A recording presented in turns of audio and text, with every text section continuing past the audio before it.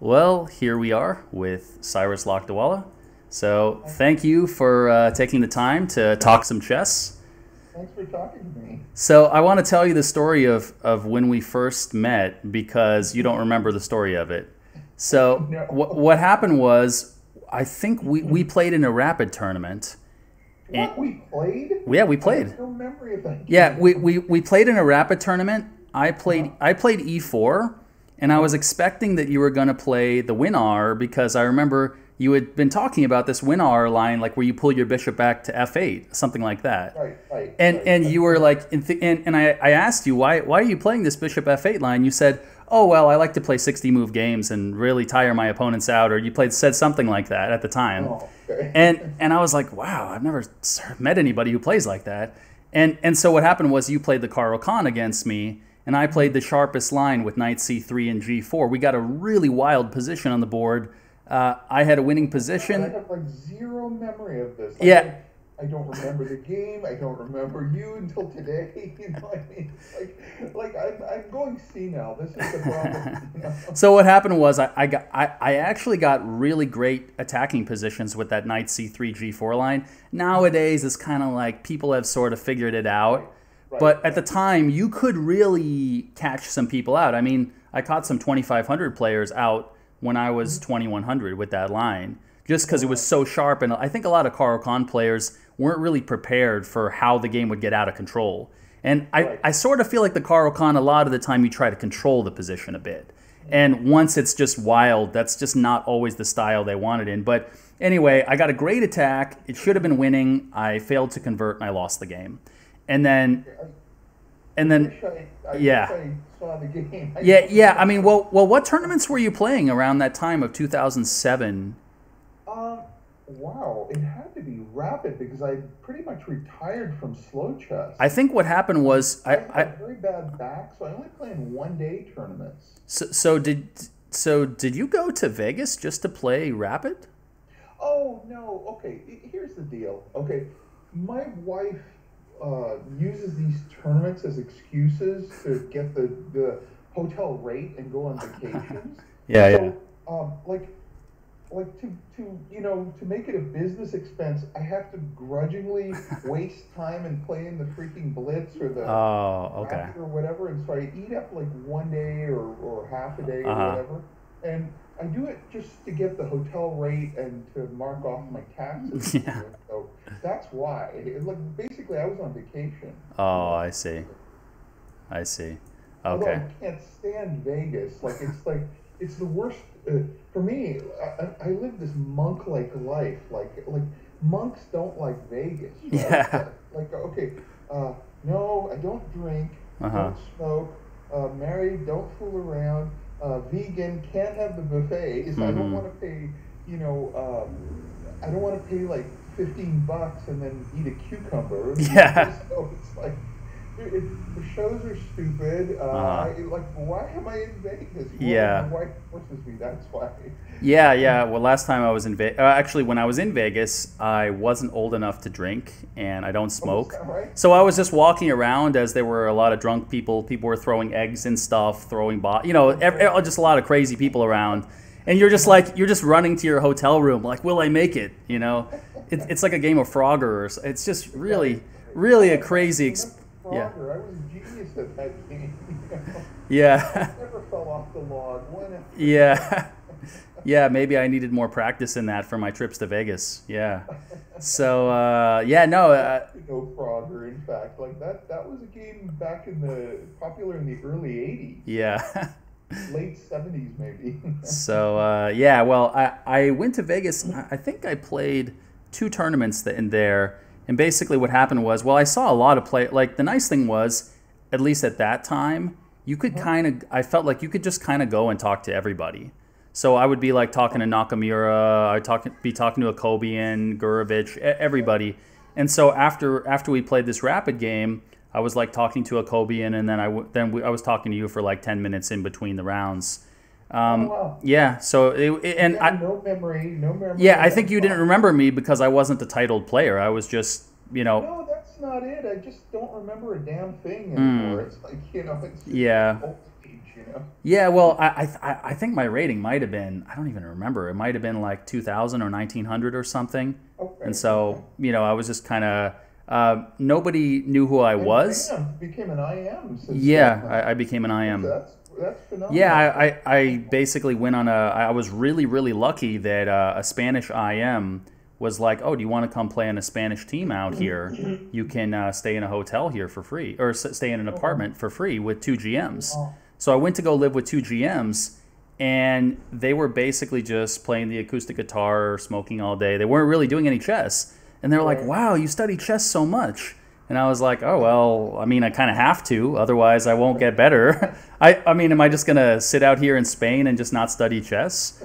So I was there, and it was a lot of fun. And what's so crazy is, I mentioned playing, so I think Emery Tate was at the same tournament that I met you at. And what happened was I lost an amazing game to him, and he was passing out a pamphlet with Kislik Tate 01, a double exclamation mark move on the cover of it. As people were... I played him one time, okay, and it was this insane game, and he came up with this absolutely brilliant sacrifice. Somehow, miraculously, I kind of survived. won the same game as I won against you, the one you're describing. Yeah, where I'm yeah. Probably losing, but weaseled out. Winning ugly in chess, right? Exactly. And so I weaseled out, and after the game, I said, your sacrifice was quite brilliant. And he went, no, not brilliant. It was extraordinary. And I'm going, WTF? Well, the thing is, I think Emery Tate was somebody who grows on you. If you knew him, I met him on 2 continents in 3 different countries. And I would just see him places, and I was like, why is he here?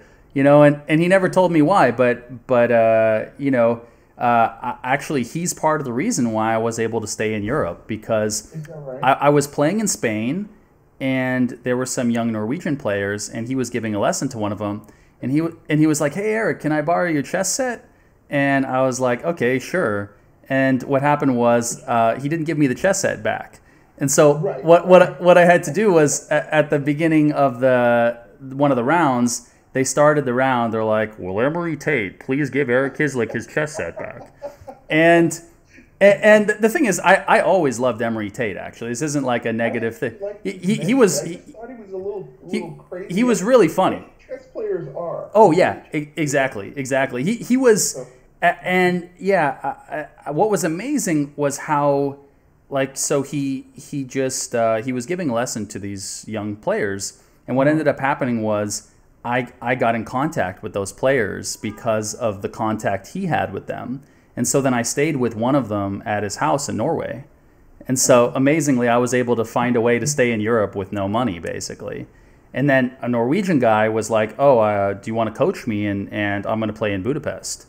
So that's how things kind of crossed directions. I went back to New York City. I was working with my uncle for a few months, and then I came back to Europe, and then I stayed with the Norwegian player, and then another Norwegian player took me to Budapest.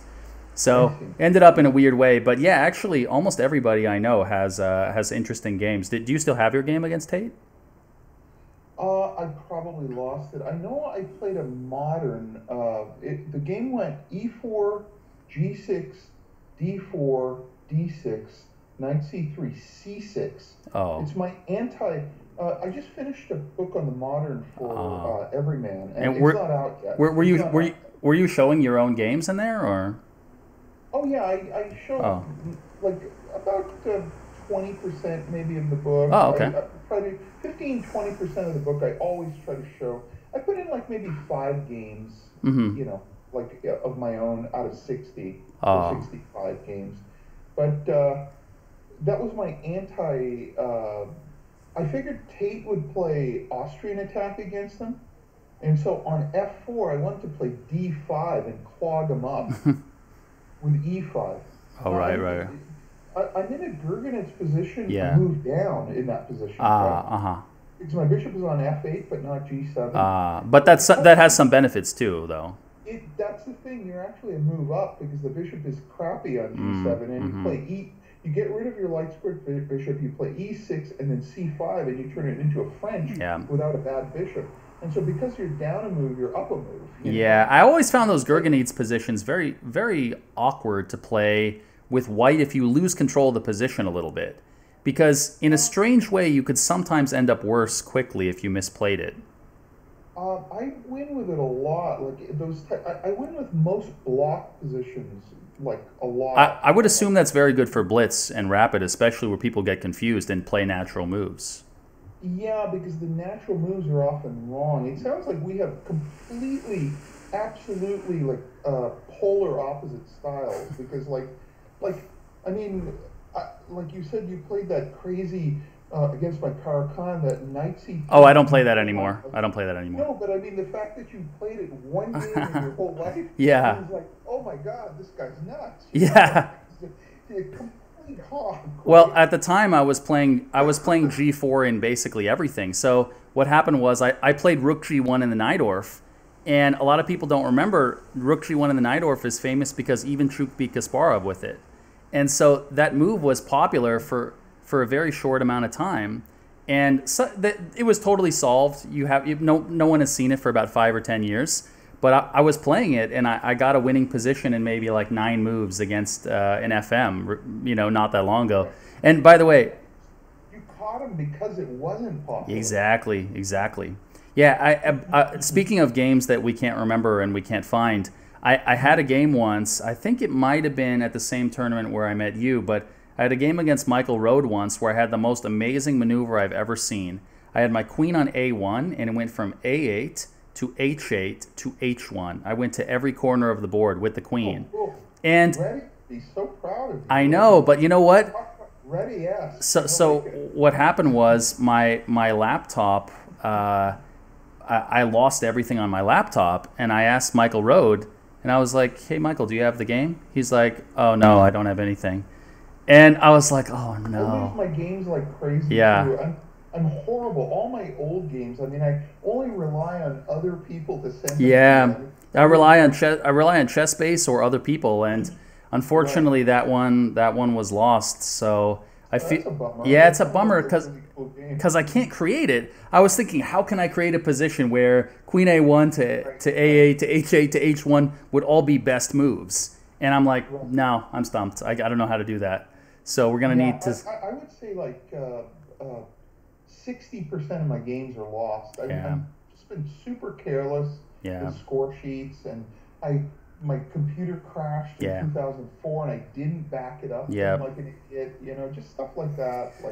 Yeah, I know. It's so frustrating, but taking things back into your own chess childhood or whatever, what captivated you most about chess when you started?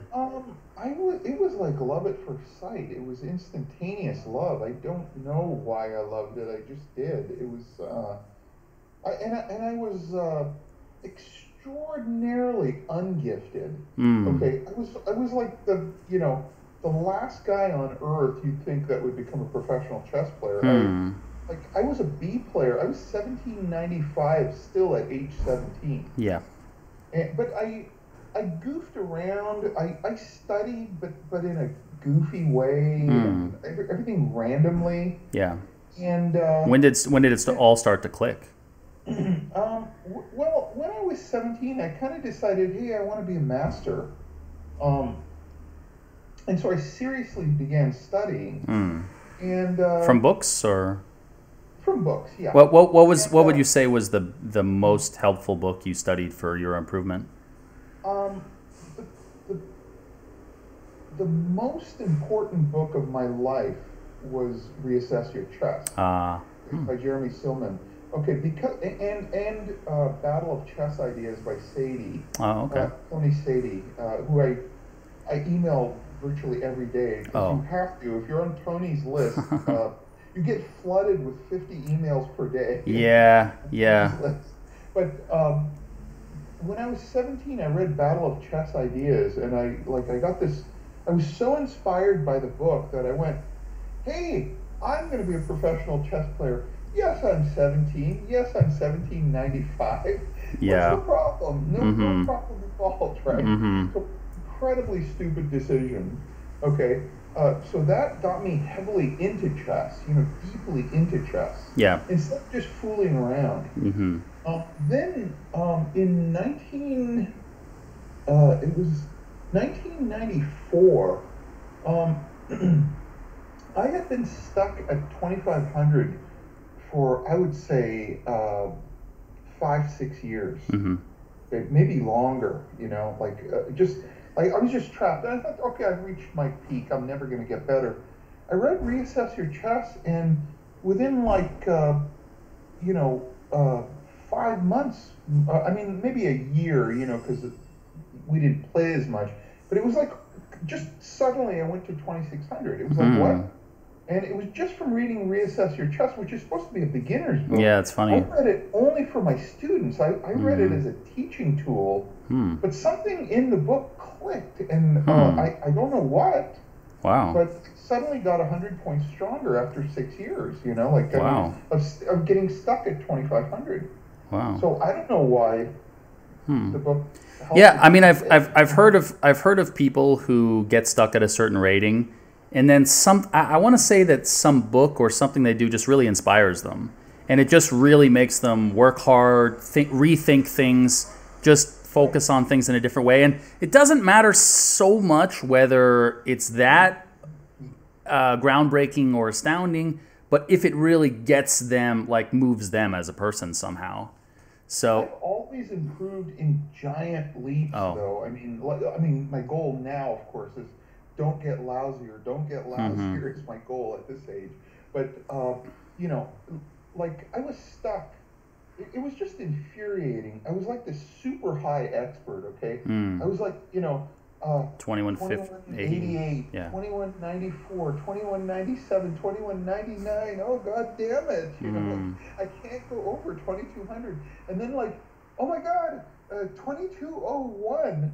And then next year I was 2400. Yeah. I went from 2200 in 1 year to 2400. Did you notice anything really different during that time? Did you become way more solid, or did you cement your openings? My style hasn't changed since I was 8 years old. Essentially, my style is the same. I mean, you can't be more solid than me. I mean, okay. if I got any more solid, you need to add an extra rank so I could retreat one rank further, like negative first rank.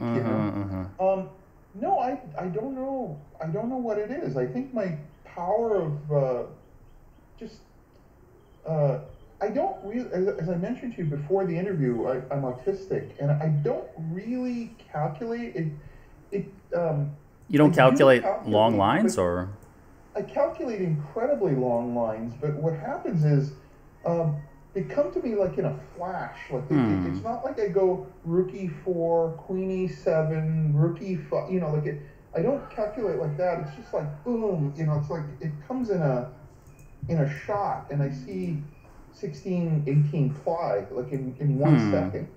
But I can't really call it calculation. It's more that it just pops into my head. And I see the line instantly, to the end. It's part of the autism. I don't know how it works. I don't really calculate a single move in a chess game. I just look at the position and I know what's right. I just sort of know what's right. So are you saying that your rapid playing strength is similar to your classical playing strength? When about 25 years ago, I was incredibly strong in blitz, like insanely higher than my rating. My USCF rating was 2,600, but I would take out strong GMs just really easily. I was I played Kasparov 3 games on ICC. I was one of the only 2 players to break even with him, and I had 2 blacks in fact, but I scored 1.5. I played really, really strong players. First time I played Boris Avaruk, he couldn't win a game against me. I mean, he was an IM then. I'm sure he'd kill me now. But we played for an hour. He could only draw and lose. He couldn't win a game.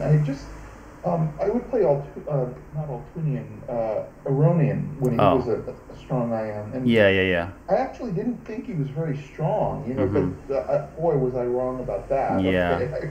Not Well, judge chess talent. Yeah. Well, yeah, it's really hard to judge it because I remember. Well, there was a guy who I don't know if you've heard of him before. Have you heard of Simonian?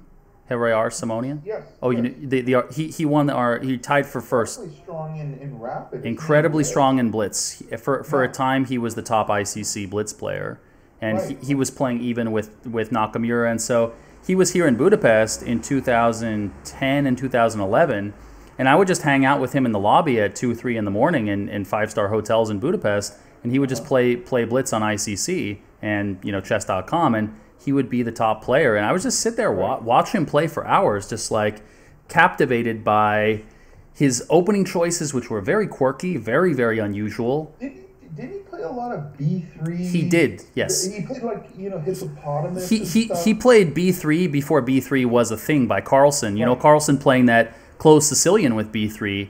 Now GMs are talking about like, oh, this might be a real try for White, but he was doing that like 10 years ago. Right. And he did a lot of interesting, unusual stuff in the closed Sicilian and stuff like that. And he's a guy who, like, if you just looked at him in terms of pure talent, you'd be like, okay, that guy is going to be 2650. But I haven't heard of him. I haven't heard from him in a long time. Yeah, I'm the same way. I mean, like I was like maybe a weak GM strength player and a very strong IM in my past.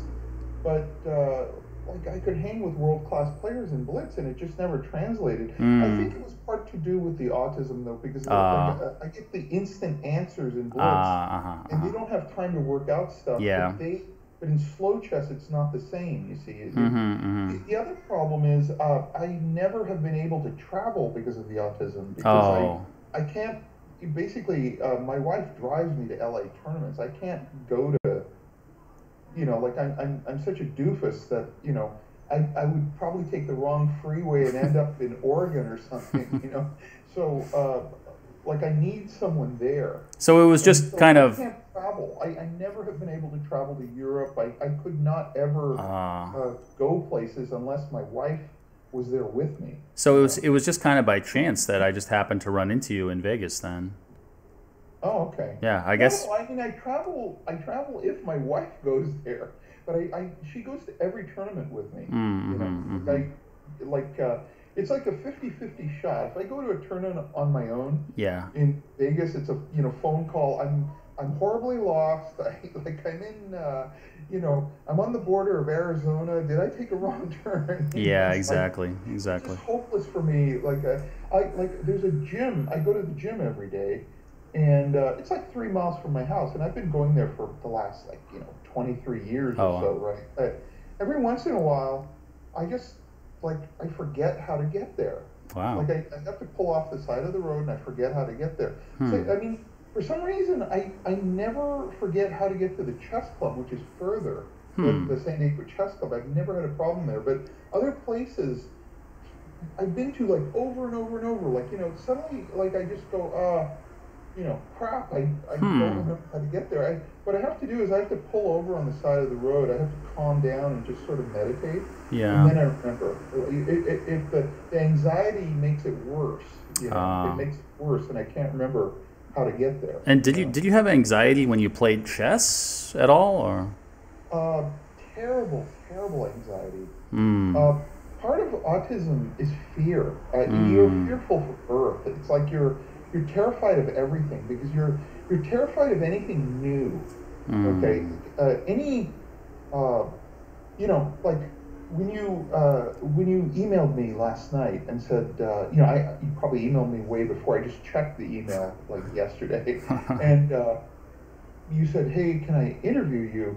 Oh my God, wave of fear. Something new, no, and then I calmed down. I went, okay, I've done this a million times. Yeah, well, I guess you also probably didn't remember that we had spoken before, so it wouldn't have mattered. Yeah, it wouldn't have mattered. It's something new. Anything new scares the crap out of anyone autistic. I fight it, and I try to do new things, but everything new is terrifying. Well, fortunately, I'm extremely laid back about pretty much everything. So, Well, see, that's the best chess personality to have, because anxiety means you can't sleep well. I had a big problem sleeping before tournaments because I would have all this performance anxiety for the next day. I would for league games, so, yeah, I would have that. Yeah, and so it really hurts. I wish I had I have a laid back personality, but it's this ailment I have, which just keeps intruding on my life, Yeah, well, I mean, chess is a very tense game. I mean, you play complex positions. The clock is, I mean, it seems in a way to sort of contradict a little bit of what you're saying here about. I actually lose all anxiety once I start playing. I completely am free of anxiety when I play. It's before the game, the night before, the morning of. I play in this rinky-dink Gambito Game 45 tournament. My back doesn't allow me anymore to play in long tournaments. Yeah, I have a right. bad back. Yeah. So, it's just a Saturday tournament. I'm so busy now with my writing and teaching that I can only play once every 2 weeks now. And there's one IM, like a very strong IM named Dionisio Aldama, the poacher, who comes up from Tijuana and poaches my territory. Yeah. But it's all I'm like a million years past my prime. I have nothing to prove. I still get incredibly nervous on the morning of every Gambito. Like, why? What possible difference would it make if you went 0-4? Like, who cares if you bombed in that tournament or won it? Like, how does it possibly change your life? But I still have the performance anxiety, Yeah, no, I know what you mean. I would say I'm a lot the same. That like the night before, I might have some trouble sleeping before a game, or I might have some trouble. I might have some trouble just calming down and going to sleep before the game. But if I can get to sleep and I can wake up like 2 hours before the round, just have something to eat, and then just go to the playing hall, then it can be okay. And I'll be nervous for like 15 minutes in the playing hall, and then you play, and then it's all fine. But I mean, I was talking about this with, John Bartholomew and some other people who were talking about how I used to be nervous when I played GMs at the beginning. And then I played maybe 15, and then it was kind of like, okay, it's all the same now. I went from being really nervous to just not nervous at all. Right. It was kind of like... attitude. You've got the perfect disposition for a chess player. You've got the absolutely perfect mind for a chess player. Your personality, I'm talking about, because it's a complete waste of energy. I mean, think about it. Like, who cares? Like, take a look at a NASA picture of our galaxy. Yeah. Just one tiny insignificant sun out of 3 billion, and one insignificant planet. Yep. Every human being that's ever lived, who cares, right? What you did or didn't do. Yeah, just relax. Yeah. You're tiny. If you look at it, I'm a heavy meditator, and I've been into Buddhism for like 50 years. And sorry, let me just close my window. Oh, sure. We sometimes get these loud fire trucks and stuff, so just wanted to close that. Okay, yeah. But I've been into Buddhism for 50 years, and I'm just wondering why. I'm calm in every other aspect of my life. Only chess. I panic with two things. I panic with chess, and I panic whenever I get a new book. Oh, really? And it's like my wife Nancy tells me, for God's sakes, this is like you're working on your 43rd book, and I'm going, I can't do it. It's too hard. I can't do it. What are you talking about? You can, But until I see the skeleton of the book, I can't sleep well when I get a new book. It sort of absorbs my whole life, and all I think about is the book, all the time. And until the first 2 weeks are there, and I kind of see the skeleton, then all of a sudden I see the whole book. I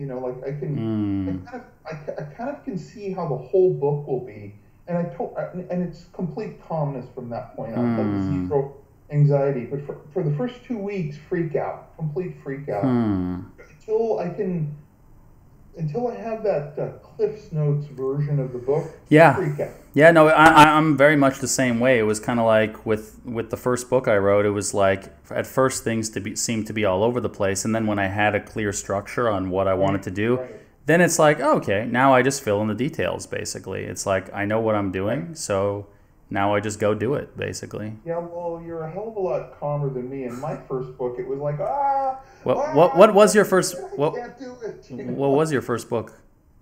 Play the London System. Oh, okay. What year was that? 2003 or 5, 7? No, I think it was 2008. Wow, maybe. 2008. I mean, I think it even came out like much later, but I started writing it late 2008, maybe 2009. I can't remember. Wait, why did this suddenly happen? I mean, like writing 40 books in 10 years. That's crazy. I mean, how did that happen and not like? I mean, like I'll give you an example. So I had basically written a book kind of way before having any publisher. And I never published it. I had something else that it was like kind of unrelated. Okay. But, chess thing, of course. And so anyway, it was sort of like, well, I had just been writing for a long time. I mean, did you have some books that you had saved up, or did you just suddenly... No, I was offered a book on the London System because I'm an expert on the London. Yeah. Of course, because it's the most boring opening you could possibly play with, right? Control the position, and so, I said, sure, I'll do it, and I did the book, and... You liked the process of writing?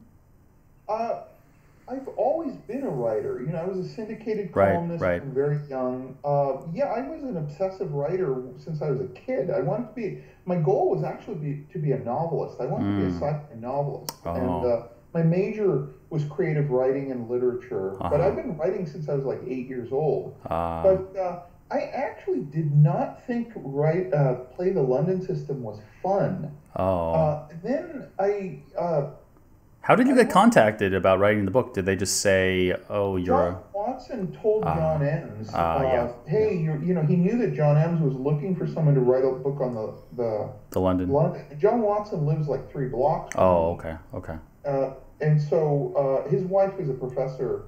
Well, I live right next to San Diego State. And his wife is not a professor at San Diego State. She's a professor at some other university, but my wife works at San Diego State. We live like a mile from the university. In fact, look right here, SDSU. Yeah. There you go. Yeah. Okay, but I didn't enjoy writing the chess book because I'm like a natural fiction writer, not a nonfiction writer. And then I kind of decided, they offered me another book, and from that point on, I kind of decided, I want to write these chess books the way I want to write them. I'm going to write a chess book as if it's fiction, as if it's like a story. And so I started writing like that, and my books became like really popular, and so the contracts just kept getting. Here's another. And were they almost all with the same companies, or? Well, I wrote my first 30 books with Everyman, and then New and what happened was my books got queued up. Like I wrote so quickly. That I had like 4 books all in edit, and they begged me, stop writing books, okay, this instant. I don't want another book for 6 months. And I went, oh my God, if I can't write for 6 months, what am I going to do?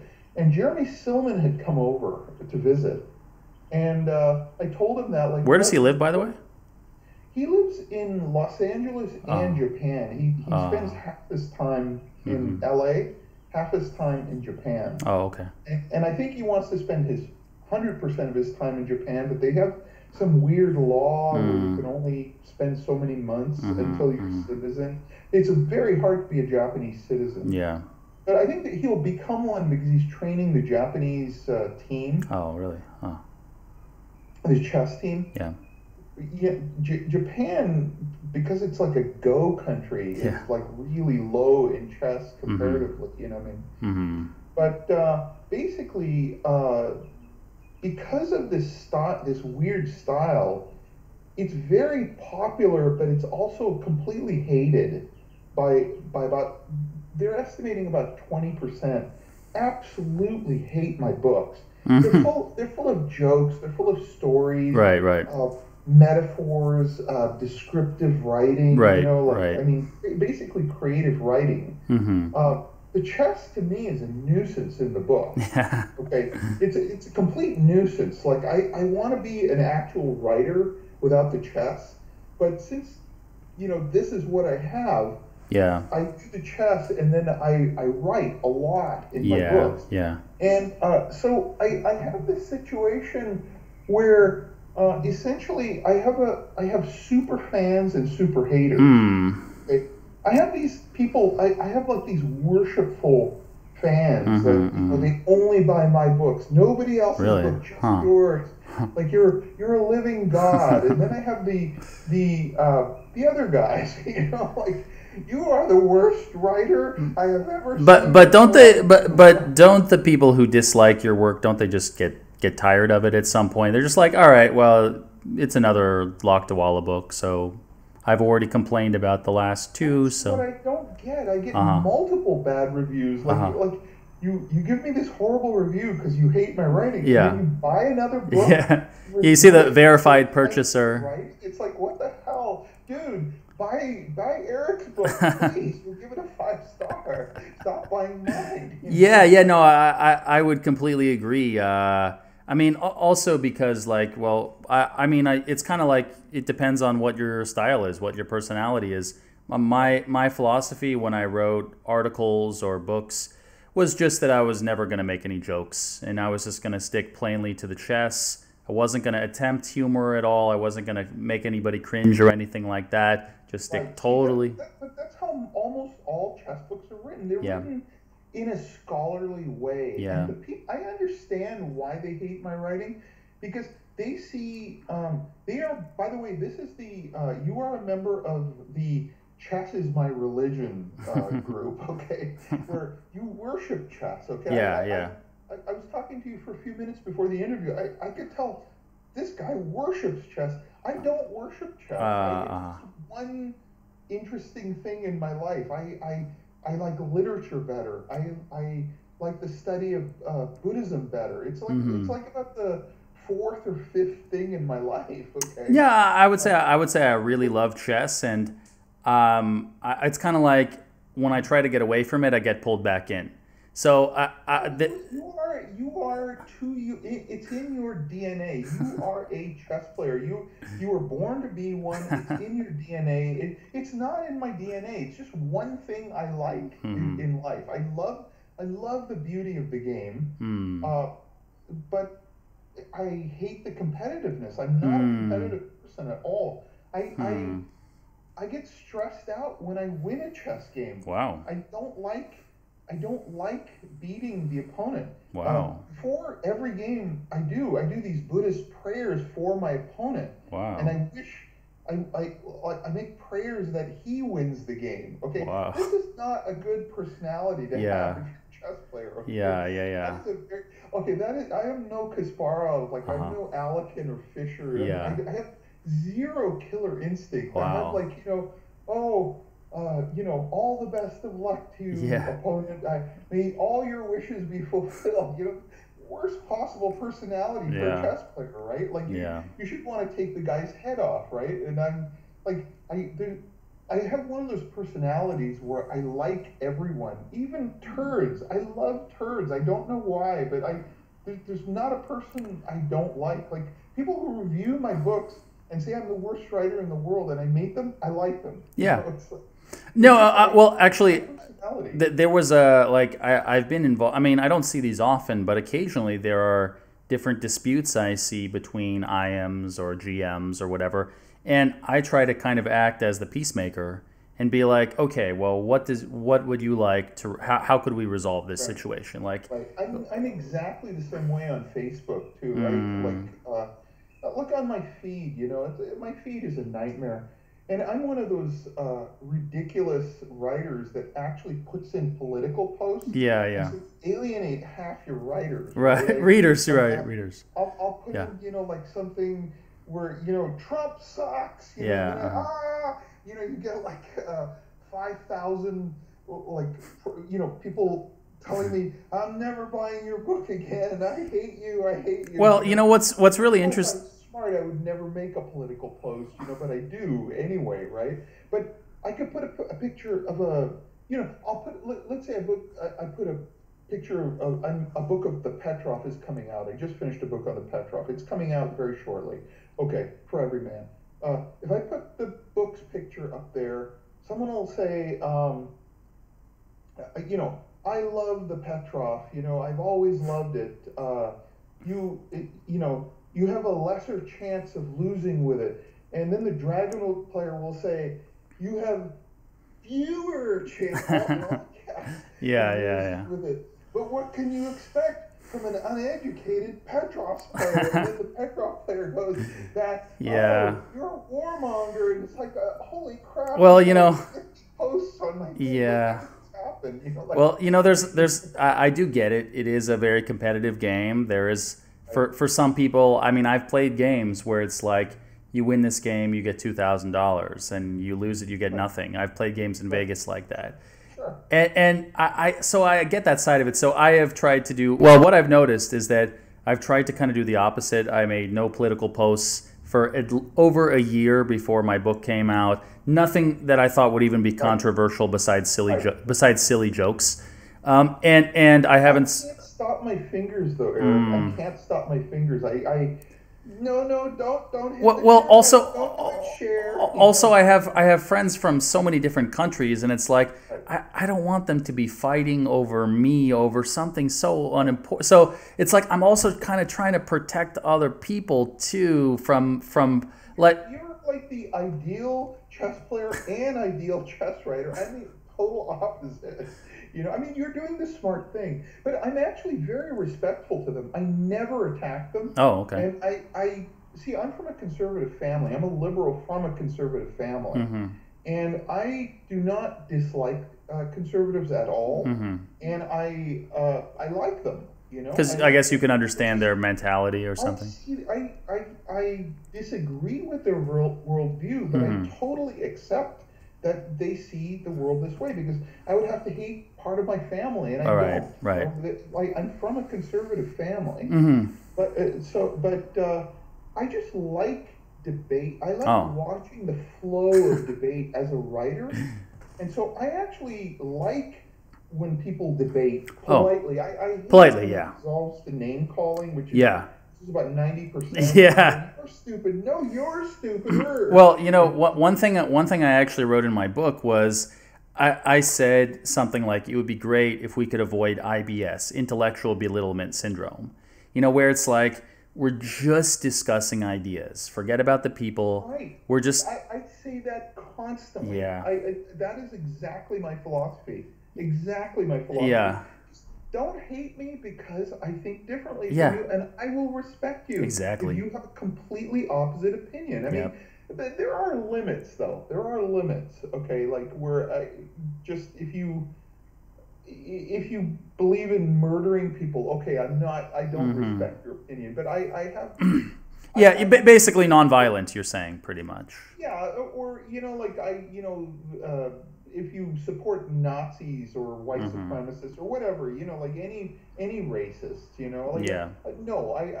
I call you out on your bullshit. Okay, I won't support you there. But if you're conservative, okay, like yesterday, massive fight on global climate change. Okay, and of course the conservatives all say it's a hoax. Okay, and we're pouring out here. Look at this data. NASA says it. The Pentagon says it. Look at this data. God damn it. Look at the data.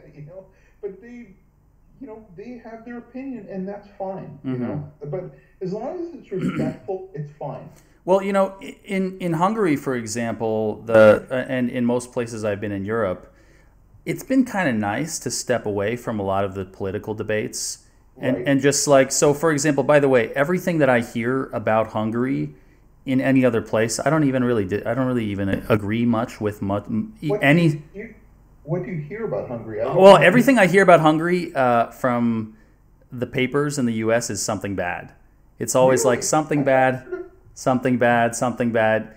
Almost never anything good. Yeah, almost never anything good. They're like, Hungary does this. Hungary does this. Hungary is against the banks. It's like always some kind of thing. Really? I've never read anything like that. Yeah, I just noticed it. Because Hungary is one of the best places to live if you're a chess player. Yeah, it is. There are a lot of GMs here. I think there are 50 GMs living in Budapest. Some of them are Romanian. Some of them are from other countries. But I've had situations. And yet you're overloaded with students. Yes, you are. Your great skill as a teacher. Yeah, well, sort of. I would also say that a lot of the GMs, I would say, don't want to teach. I mean, or let's put it this way: they don't want to have a 60-hour work week like you or I would have, because it's basically like you can't play then if you do the 60-hour thing. But that's the whole point. I don't want to play. Well, I mean, so I had a situation. Like there was a GM who was about 2675 FIDE who quit chess, and I spoke with him because I had a student. So I had the student who I mentioned. His dad owned a hotel, and so Wang Yue and Li Chao were living there, and he wanted lessons with as many people as he could get lessons from in Hungary.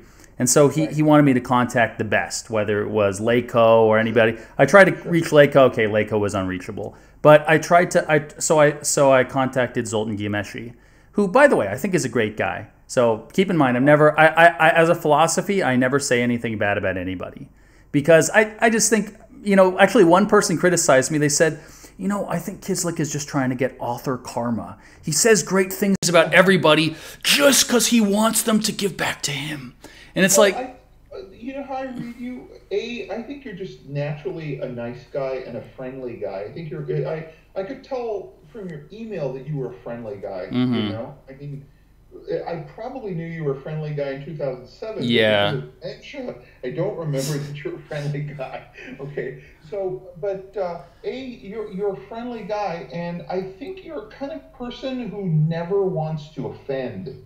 Ideally, yeah. If I was that person, I would immediately stop writing the way I don't. I'm not afraid to offend people, because I will put my opinion out there, and it's on you. If you whether you get offended or say, okay, I disagree with you, but I'm not offended. Yeah. That's on you, not me. Yeah. Okay. That's true. That's true. They're the breakdown of my books is. Probably 50% like the books. Mm-hmm. They like my writing style. Okay. Didn't you say 80? No, 50% like the books. Oh, okay. 30% are ambivalent of my writing style. Okay. Okay. They don't care. Like, it doesn't bother them, but they don't particularly like the jokes or my writing style. Mm-hmm, mm-hmm. And then there's the 20% where it's like I'm poking a red hot needle in their mind. Every page they read, they go into a rage. Yeah. Right? And it's like I thought about. I talked just in a podcast a couple of weeks ago. I've tried to change my writing style. I can't do it. My fingers won't let me. If something pops into my head, I write it. Is there anything you've said in a book that you would just say, like, okay, now I won't say something like that again? Like, just from bad feedback you got?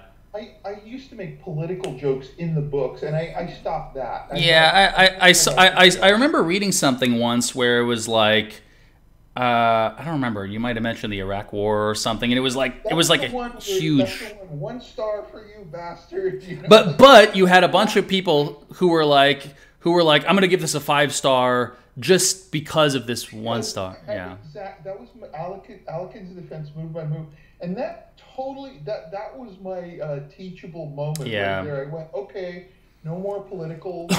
We'll post political stuff on Facebook. Facebook is, that's my beliefs, my opinions. I can post my stuff there. But if you buy my book, you're not going to get Right. you're not going to get a political opinion. And by the way, it never occurred to me when I wrote that I was writing an anti-Bush joke. Okay. It didn't even occur to me. I thought it was so obvious. It was an anti-war comment or something. It was an anti-war comment. Like I said something like, the Alikins defense is about overextending. Oh, right. If you don't believe me, I was going to put just ask. I was going to put. You were going to say the Great. Yeah. Okay. Something historical. Yeah. Nobody would have batted an eye. Exactly. Yeah. Yeah. I was going to put like Alexander the Great, Napoleon, Hitler, and Bush. And oops, I put Bush and Hitler next to each other. And the Bush people went nuts. And it really took me by surprise. I was like, what the hell? But I learned my lesson there. I do not do political jokes in my books. I do if it's... what year was that book from? 2012 or... was it later? No, about then. Because it wasn't recent. It was like 5 years ago or more. Much more than 5. It was probably it was like at least 6, maybe even 7. Yeah, because I remember it from a while ago. Yeah, that's interesting. But I do. Okay, I learned my lesson there, and I will post political stuff on Facebook. I try to stay off Twitter just because I read one of Trump's tweets and I start throwing things at the TV. So I stay off Twitter, okay? But I post like the minimum possible stuff on Twitter, but I'm heavily on Facebook, and I'm... Yeah, well, the chess, I don't really understand what the chess social media scene is like, because the way I've seen it been, it's kind of like I have one video with, 13,000 views, a couple other videos with a couple thousand views. It's just kind of scattered about. But whenever I make some kind of instructive post about chess, let's say on Twitter or Facebook, it gets almost no interaction at all. It's interesting. You have to build up on Facebook. Like now, when I was first on there, I'd post something and I'd get 10 people commenting. Yeah. Now, if it's especially if it's a chess thing, I can get 300-400. Yeah. Which for Facebook is enormous. Yeah, that's a lot of people. Yeah. That for Twitter it's nothing, but for Facebook, see, I'm the opposite because I'm never on Twitter. Yeah. I'll get 35 people saw this thing. Nobody follows me on Twitter because I'm hardly ever on there. But on Facebook, I have nearly, I don't know what it is, but I think I'm approaching the 5,000. Oh, right. Then I have to do the Joe Stalin thing and go on the purge. Right? Oh, right. I have to purge the people who I don't have much interaction with. Did you have to censor anybody on any of your platforms you used? I have a philosophy of no matter how obnoxious the person is, or how in my face the guy is, I never block and I never unfriend.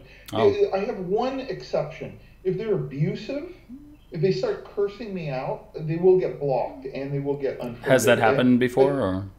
Okay, in all my years on Facebook, I don't know how long I've been on, probably 10 years or something. I have no idea how long I've been on Facebook. Actually, probably less than 10. Maybe about 8, 7. But in all that time, I've only blocked 2 people. Yeah, I think I blocked 2 people. One of them was somebody who was repeatedly posting on my wall, and it was flooding my wall. And it's I didn't even want to block the guy, but it's those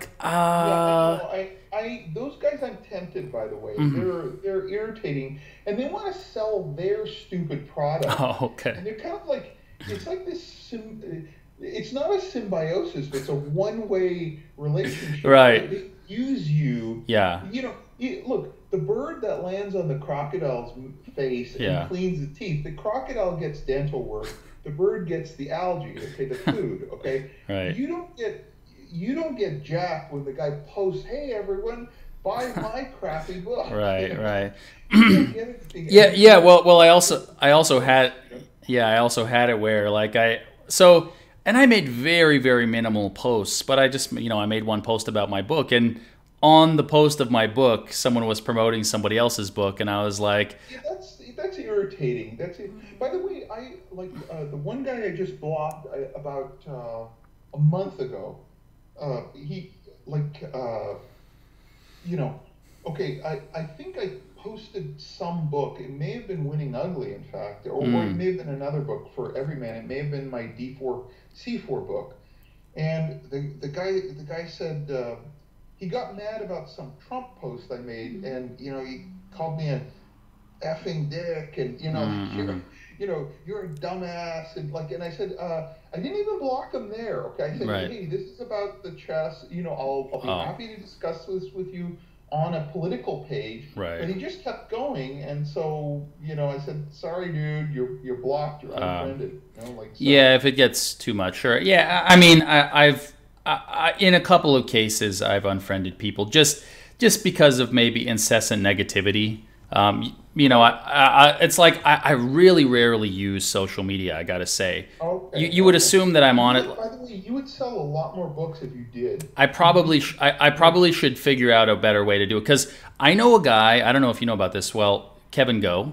Do you know who Kevin Go is? I know him. Yes. I not personally, but I know of him. So I helped him edit his book from about 6 years ago. It was Bishop G5 developments in the Najdorf.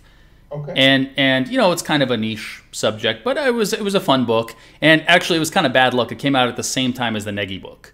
So 2 Bishop G5 Najdorf books. Yeah. That happens. Like, what are the odds? It was like in the last 5 years, there were like 2 books on Bishop G5, and they both came out the same week or something. Yeah, that's really unfortunate. That happens with me too. Usually, I'm the guy that buries the other guy, though, but it does affect the sales for me too, because some people buy that. They're like, I'm only gonna get one. I'm not gonna. Both sides are harmed. Both sides are harmed is what happens, and it's just random, right? Yeah, it's random. Because you don't know what. You don't coordinate with other publishers. Email me and say, hey, don't put your stall on your perk book or your modern book, because I'm putting out one. I don't know what they're putting out, and so I just go with what my publisher wants. Well, right? so what happened was with apparently Kevin Go did some book reviews. He reviewed an opening book, and he did it on chess.com, and it got 41,000 views. And the guy who wrote the book got like 200 sales in a day. I was like, geez, I didn't even know that was possible. And yeah, you should get on social media. Get on, because of my autism, I never write a chess book review. I mean, unless someone asks me. Mm-hmm. But I think if you get your books reviewed, it helps. My books are like really under reviewed compared to how many I sell. Yeah. Always under reviewed. Yeah, well, but I mean that's kind of what Gambit told me. They're like, a lot of companies will have fake reviewers or pay people for reviews. We don't do that. Yeah, I know, and I will never. One problem is I never ask. I mean, I have asked, but it's extremely rare that I ask someone to review a book. Yeah. If it's some horrible review and I need to counteract it. But what drives me absolutely crazy is every week I get 25 to 50 Facebook Messenger messages where if that could be a review of my book, it would be a 5-star. Yeah, review. exactly. Dude, but why don't you just wait?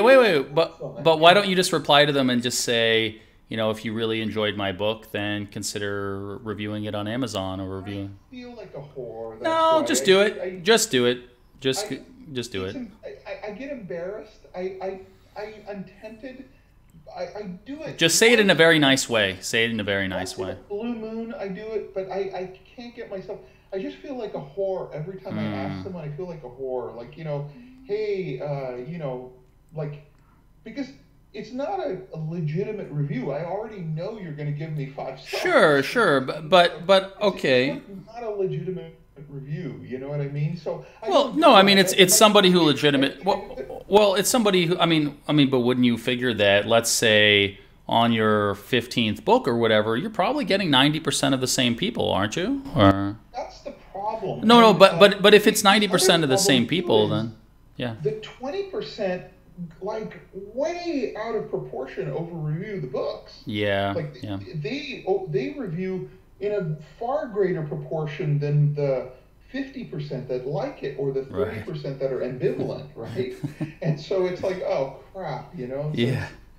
Yeah, it gets it. But I think reviews are honestly crap. Like I study with this Tibetan High Lama. Okay, he lives in New York, but he visits us once a year, and he told me bad reviews are wonderful for your Dharma practice, Buddhist practice. He says they lower your ego and they help you practice patience. If you do prayers for these people and do Buddhist practices, meditation practices for these people that have harmed you, you get enormous good karma. You purify your negative karma. And he told me you're the one that's actually you've harmed them. He said it's your past negative karma. You've offended them. Your past negative karma doing something similar drew them to you to harm you. And so it's you that's at fault when they write a bad review for you. And I went, oh, man, why didn't I pick another religion? You know? Yeah. Yeah. Well, it's so much better being an atheist. So I mean, here's the thing. I'm really happy to, like, so I had somebody say something like, look, I like your chapter on evaluating positions, but I would have liked, 10 more examples. So what I did was I just sent the guy 10 more examples. I was like, all right, here are 10 examples. I would have put them in the book, but I have space limits with Gambit that are very strict, so I can't go past them. So it was like, in the first book, I had 83 examples. I have a new book coming out in a month, and that one will have... What's the name of the book? The first book was Applying Logic in Chess. The second one is Chess Logic in Practice. Okay, so, I'm pre-ordering your book. Okay, cool. I'm pre-ordering your book. I'll just look up your name. I'll never remember the name of the book. So, Chess Logic in what? In Practice. In Practice. Because basically they were asking me, did you want to do chess strategy or chess practice in action? I was like, no. There's already a book called Chess Strategy in Action. Okay. So I didn't want to step on John Watson's toes or anything. It's I don't feel good about that with the same title almost. Dude, you are too nice, okay? You are too nice, okay? Like, I wouldn't care about that. No, I was just like, but it feels like the same as somebody else's. So, kind of one of the things that I did while I was writing my book I was like, so I for example, I would look up a subject, and I would try to find everything that was written on that subject, and then just try to say nothing that they said, and just say only what I could say that is what I think is helpful, but also a bit different. And although if there was something that I thought was really important or really useful, I would just mention it and just mention that they said it. But so basically, where was I going with this? Oh yeah, so basically the first book had 83 chess examples, but a lot of words. It was a lot of discussion, and so. The one good thing I hate the nonverbal ones. The one good thing about the book, from a sales perspective, is that I made it so that literally 85% of the book could be read by someone who's 1100 or 1200. Oh wow! But 15%, I would say 10 to 15% was probably 2000 plus content. Okay. So it was like definitely ordering this. By the way, there's no book that I won't buy because it's too easy for me. Yeah. Because I'm a teacher, and I always look for how to teach. Yeah. Right? In fact, in my books, I'm a teacher too. Yeah. So essentially, I like easy books. Yeah. No. Exactly. Well, my approach to easy material is, if it's easy, then I can go through it really quickly, and I don't waste any time on it. Right. So and if it teaches it in a better way than I teach it, then great. Right. I can adopt these philosophies or approaches. So the second book has a lot more chess in it. So, the people who wanted more chess in it will get that in the second one. So the second book has, I think, 240 examples in 250 pages, something like that. Okay, so I will pre-order your book. You got one sale. There you go, one sale. Yeah, well, social media works. You are. Yeah, well, the thing is, I do have a lot of people who email me. They're like, I'd like some help on improving in chess, and well, what are your recommendations? And the thing is, unlike you, I'm not afraid to just say, hey, you know, well, I did write a book on chess improvement, and you might want to check it out. The Kindle. That I will do, by the way. Oh, okay. If they ask me for, you know, right. like, hey, I want to help with this, because I've written a trillion books, I just point them to that book. Okay. Because honestly, the social media is getting to be a burden. Like I'm now on Facebook an hour and a half a day just answering people. Wow. And just answering people, and it's getting to be a burden, I won't answer the guy that just wants to be the buddy. Yeah. Wants to be your buddy. I can't have 5,000 buddies. Yeah. Unfortunately, we just don't have time for that.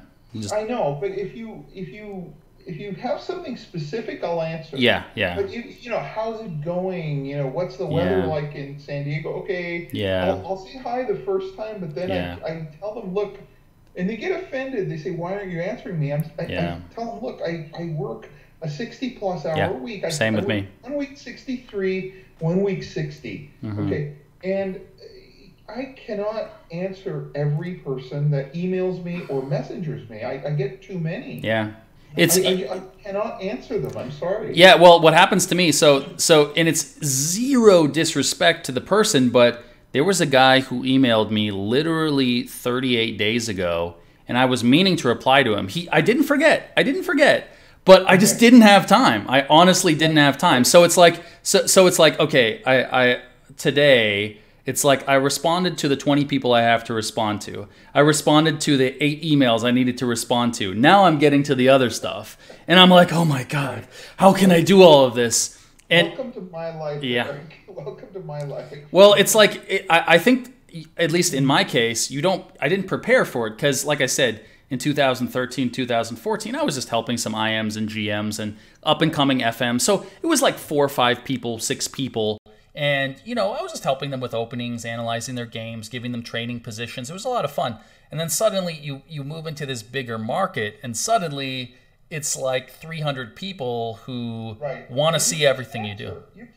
I mean, do you think George R.R. Martin, I don't know if you know who he is. Yeah, of course I do. Like, yeah, what is that like? Well, you know, like, does he answer all his fans? Well, yeah, He gets 5,000 emails per day. Yeah, I don't understand how that works, because at least the one good thing I can say about not putting out any YouTube content at all, just because I don't have any time to do it, is that I can reply back to the people. So, you know, like I'll often get like 3 messages a day or something, and I'll just reply, you know, and there'll be specific questions on the video. And so I'll say, oh yeah, you know, this is what I was intending or something like that. So at least I can reply back to that. And actually one of the reasons I messaged you on Skype was so that at least I could get a hold of you. And I've noticed that with other chess teachers, they prefer to be off of the big things like Facebook. You know, it's like if I get them on like Google Chat, they have like 3 people on there. Whereas if it's Facebook, there are 30 people messaging them all the time. Yeah, I kind of like it though. I like I'm a writer.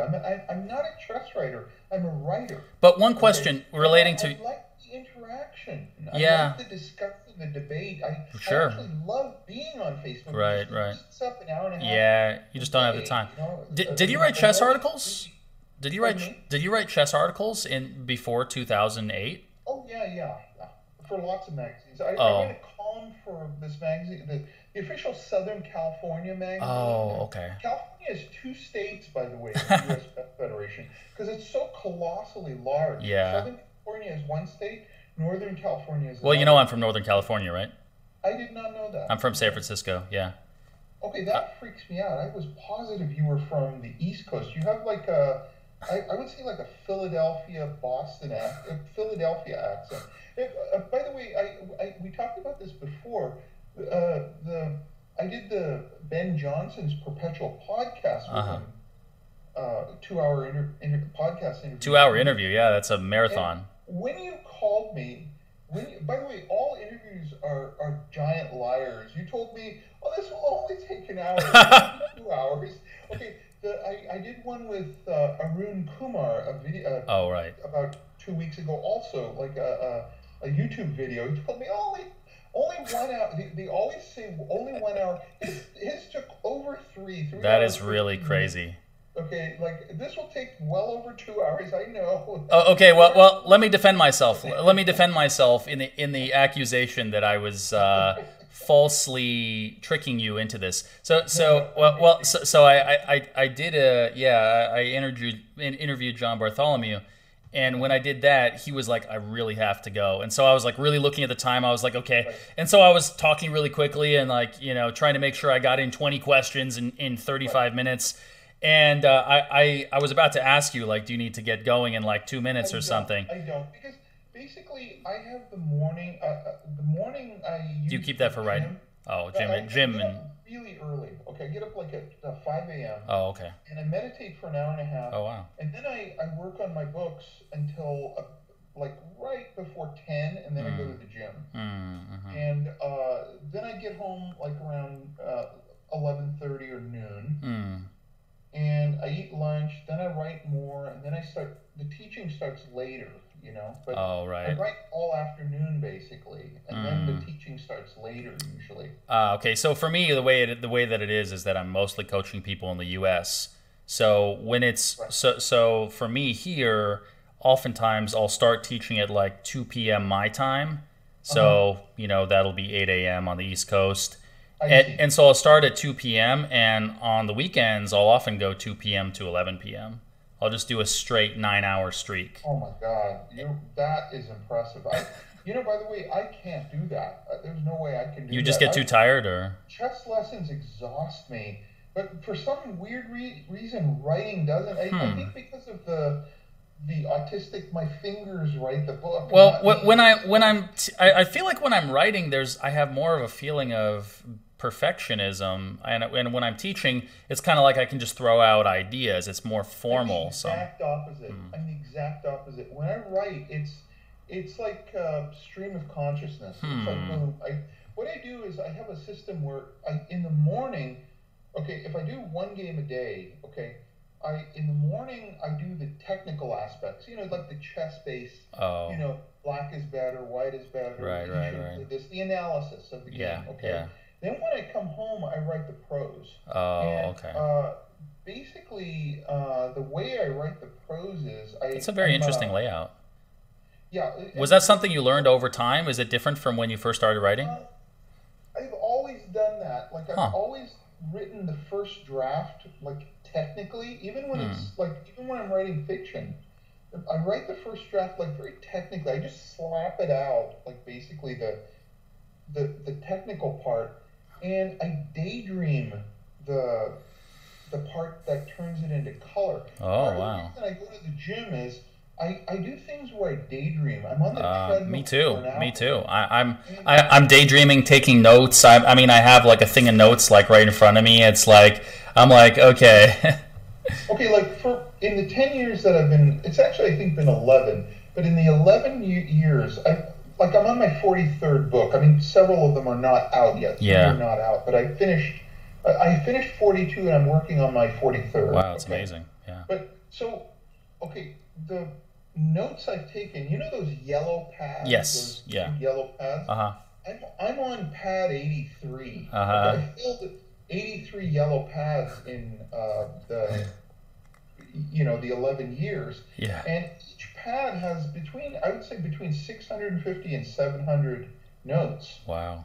Okay. And what I do is when I go to the gym, I daydream, and that's when my game gets filled with the anecdotes, the humor, the prose.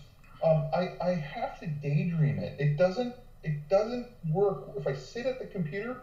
The jokes don't appear. The writing does not appear. The creative part must be daydreaming. You know what? That's the way it works. That's the way it works for me to a certain extent. So there were maybe like 30 or 40 certain statements that I made, which were kind of like sort of inspirational comments that I put in at certain parts of my first book. And I would just say that at certain times a day, I just thought something. I thought it sounded really good. And so then I just, put it into a phone app or wrote it down on a notepad. And so I had like 40 different things that just came to me, just like you said, just you're hallucinating or daydreaming or whatever, and then you think of something and you go, oh, I really like the sound of that, so I'm gonna put that into the book, and then it's like, I'm gonna give you some advice. Stop being formal in your books. Stop being formal. Every chess writer that ever talks to me and asks for advice, yeah, a GM and a British GM just talked to me about it. This is how stupid I am. This was 2 months ago. Can't remember his name. Okay. British GM, the writer. Anyway, Nigel Davies, no? For advice. Pardon me? Was it Nigel Davies? No. No, I know Nigel from Facebook. We're good friends on Facebook. By the way, he's like an arch conservative, and so but we get along because he's like me. He respects everyone of any opinion. Yeah. He's not Nigel. Okay. I love Nigel. I think he's a wonderful human being. Yeah. But no, this was another one. Anyway, he asked me for advice. He basically said, like, how do I raise my book sales? Oh. And he was like, he's like you, really friendly guy. Yeah. Had a really good sense of humor.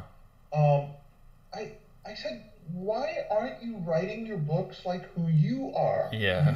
You write your books. See, my system is when I write my books, I assume I'm not writing a formal chess book. I'm not the professor at the podium. Okay. Yeah. Like basically all players of our level are professors without a university. Okay. We're freelance professors is what we are. Okay? Yeah. And I don't like being a professor in the book. I don't want to be your professor. I want to be your higher rated friend in an analysis section. Well, you know what? I have some bad news for you. I gave a talk it was about 3 months ago at the Hungarian University of Physical Sciences, and there was a guy there who wanted to do a bunch of studies with me, and they just invited me out to give a talk to a few hundred people. And I just went there and just basically gave a speech. I prepared for 10 minutes or something, and I explained my book basically, and explained my thoughts about decision making in chess and stuff like that. Yeah. But what I'm saying is, write from the heart. Don't write from the head. Okay. Be yourself, whoever you are. If you are a serious personality, be serious in your book. I'm not saying don't be serious. Sure. You must connect with the reader. Right. The reader must know you. Now, either they will like you or dislike you. True. See, when you're neutral, they're ambivalent. They don't dislike you. True. But when you put yourself out there, they're either going to like you or dislike you. Yeah. But look, I could tell from 1 minute of talking to you that you are a very friendly guy. You are a guy everyone wants to have the beer with. Okay. Like everybody wants to have the beer with you. You're one of your strengths is your likability. Okay. So put your personality in the book. Okay. Yep. Unless your publisher doesn't like it. My publisher, loves it. Publishers were when I first started doing it, were probably going, what's going on? Well, WTF? What is this guy doing? Is he insane? Yeah. But when the book's sold, then it's like, hey, let's do more of it. So, what I'm saying is, just be exactly who you are. You're in an analysis session.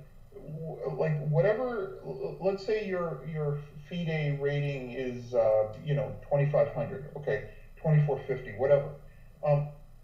You're in an analysis session with a 2200, okay, or an 1800 or a 1600, and he's your friend, and you're explaining stuff. You're clearly the stronger player, okay, but you're explaining things to this person. Yeah. And if a joke pops up, you say the joke. Okay, write that freaking joke down in the book. If it pops up, write it down.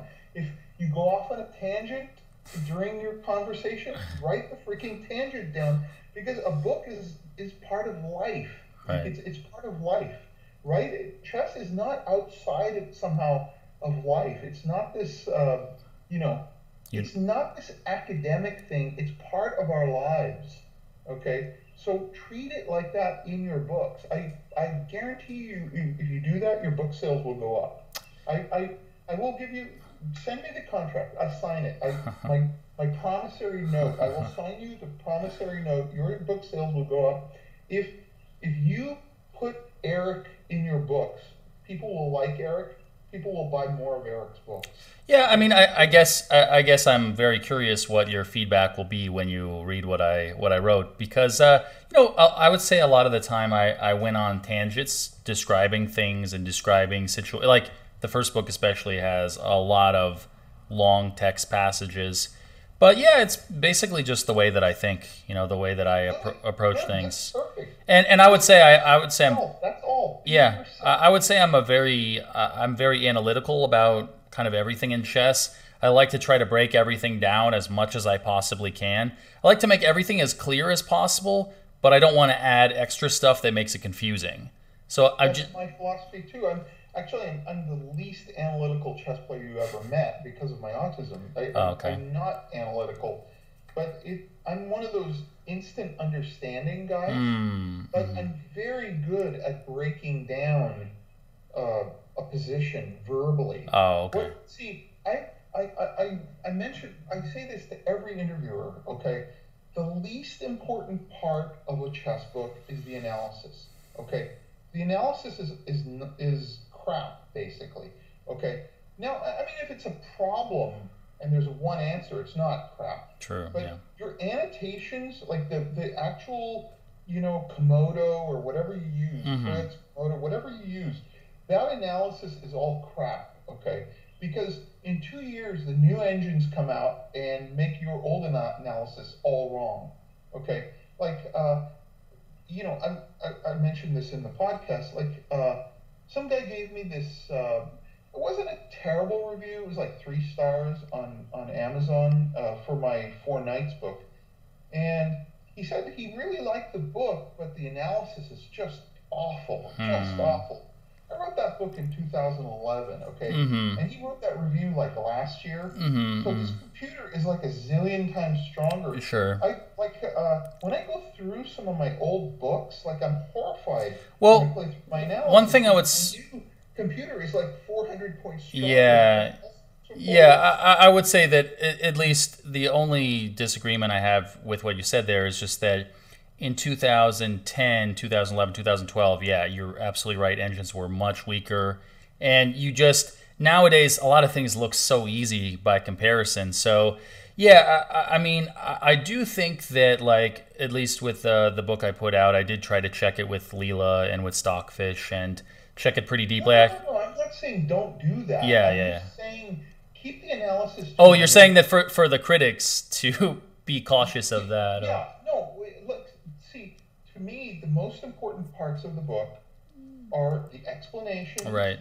The prose to make it fun, right? Okay, and the analysis is like way back. Well, one thing I would say is that a lot of the time it's like there. So, for example, I had a chapter in my book called "Losing Consistency." So where you've played really logically, you've set up everything to carry out one plan. You've put in like 4 tempi to pursue the plan, and then you suddenly don't pursue it, and then what you do makes no sense at all, and the whole thing is totally illogical. And so it was basically like a section on illogical play, and so it was, I think, the 8th chapter or something. Anyway, or 7th chapter or something. But anyway, it was this chapter just talking about totally illogical moves after you've totally prepared for it. But the thing is, the important part was just where the guy did something totally illogical and didn't pursue his main plan. So what I did was I did have to fill in the analysis, Yes.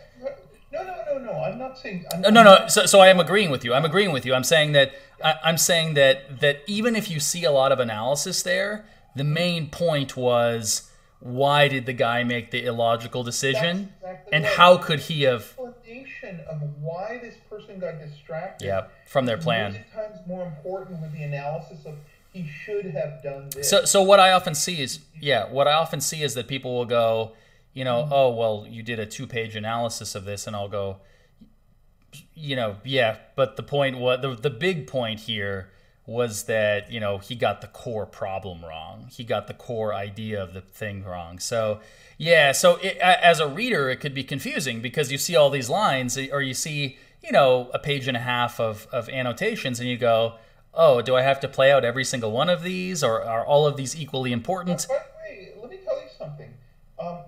Only about 5% of your readers are actually playing out your analysis. You know that?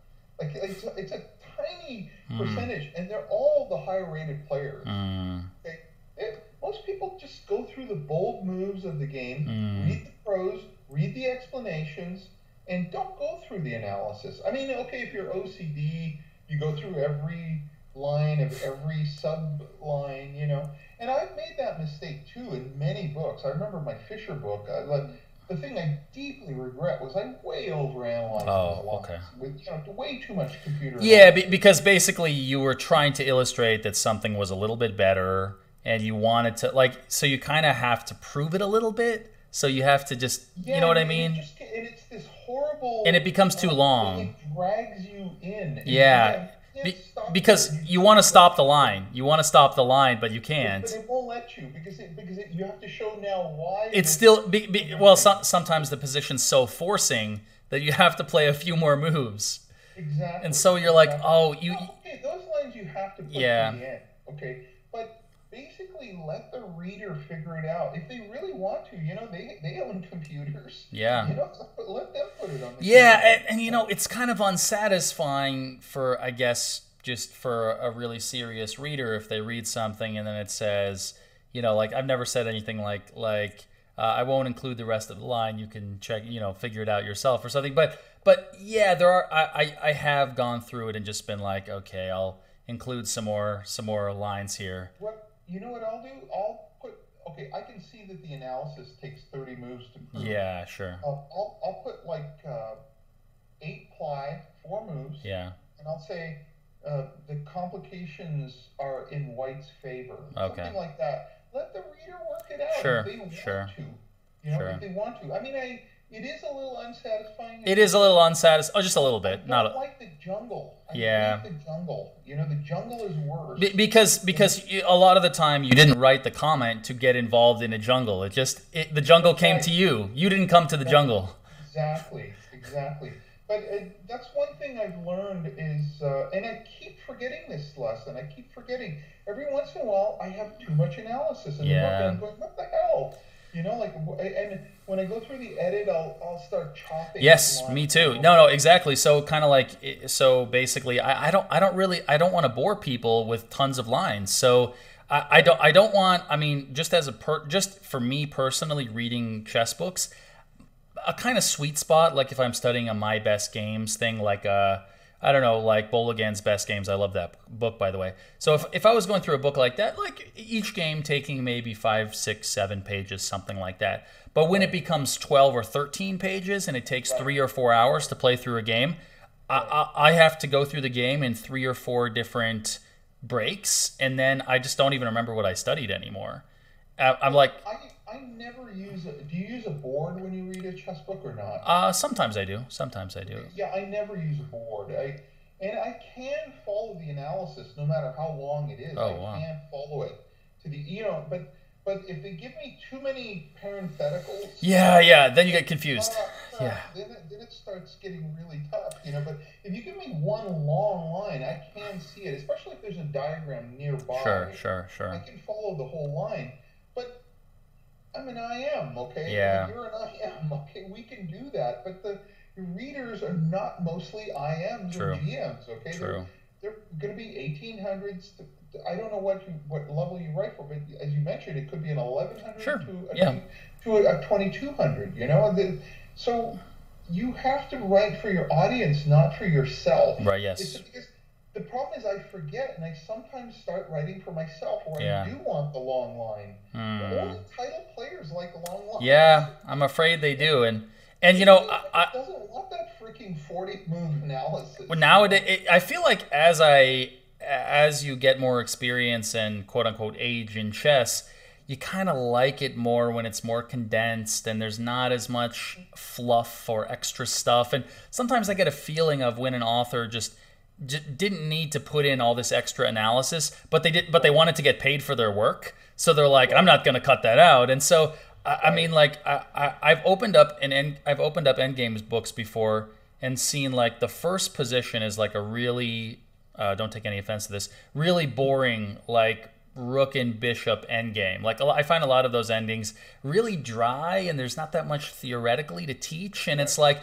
you have some concrete endgame with some crazy tactics. You can analyze it with a computer for hours, but for a practical player, maybe it's not that interesting. Right. And it's like I see 11 pages on one rook and bishop versus rook and bishop ending, and I'm like, could it not have been 3? Could it not have been 2? Like, I just want to, exactly. you know. And so And those endings are disorienting, by the way. They make you tired.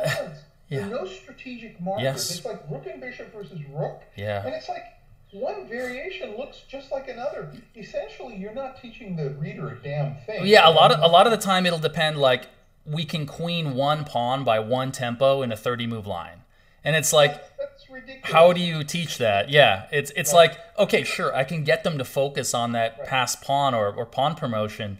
But I don't even cover things like that. It's like, it's outside of my pay grade. I just don't touch that. But for the most part, I'm pretty sure in the new book I don't have anything that's any excerpts that are over 4 pages or something, just because I don't want to bore people, and I don't want to put in extra fluff, and I just want to be so someone, like, they come in and it goes like boom, boom, boom, boom, boom, everything right there. We move on to the next thing. It's like I have a couple things I want to show. It was like, so for example, like the topic of attacking chess. So I wrote an article in Chess Life called How Practical Attacking Chess is Conducted. I made a video called The Fundamentals of Attacking Chess, and I have a chapter on focal points in my new book. That's literally all I have to say on the topic. And it was like, I put in, that's like about 30 pages of stuff roughly, and beyond that, I'm probably not going to say much about it again. So it's kind of like I try to put everything right out there and then go on to the next thing, Yeah, that's perfect. That's perfect. By the way, you asked me, do I need to leave? I do need to remind you that, not remind you, but tell you that I do that intermittent fasting. Oh, right. Where I stop eating at 6 p.m. Right. And it's now 11 a.m. So I'm just warning you. Okay. My answers will get stupider and stupider as the interview goes on. Okay. Like I might just I might give you some answer that makes no sense because I've got a little much right now. Okay. No, I know how you feel. I do intermittent fasting in my eternal quest to not be the world's fattest vegan, So it's like, yeah, I told you I have a friend who's challenging you for that right now. Is that right? Yeah. If you're a potato chips and Coke vegan, it's not healthy. Okay, but yeah. I'm actually a healthy vegan. I just have this. I have some sort of metabolic dysfunction with. I have to take this medication for this thyroid medication, but it doesn't work. I'm vegan. I work out an hour and a half a day, and I'm still fat. Like, what the hell? I mean, I am 59. I'm 58. Most 58-year-olds are pretty fat. Okay, in America especially. Fair enough. Yeah. But I should be rail thin. I don't overeat. I eat like mainly super healthy vegan diet. I work out an hour and a half a day. Like. I do intermittent fasting. Like, what the hell? Well, you're doing your best, so the best is all you can do. I wanted to tell you, I cut myself off just because I always go on tangents, and we both do.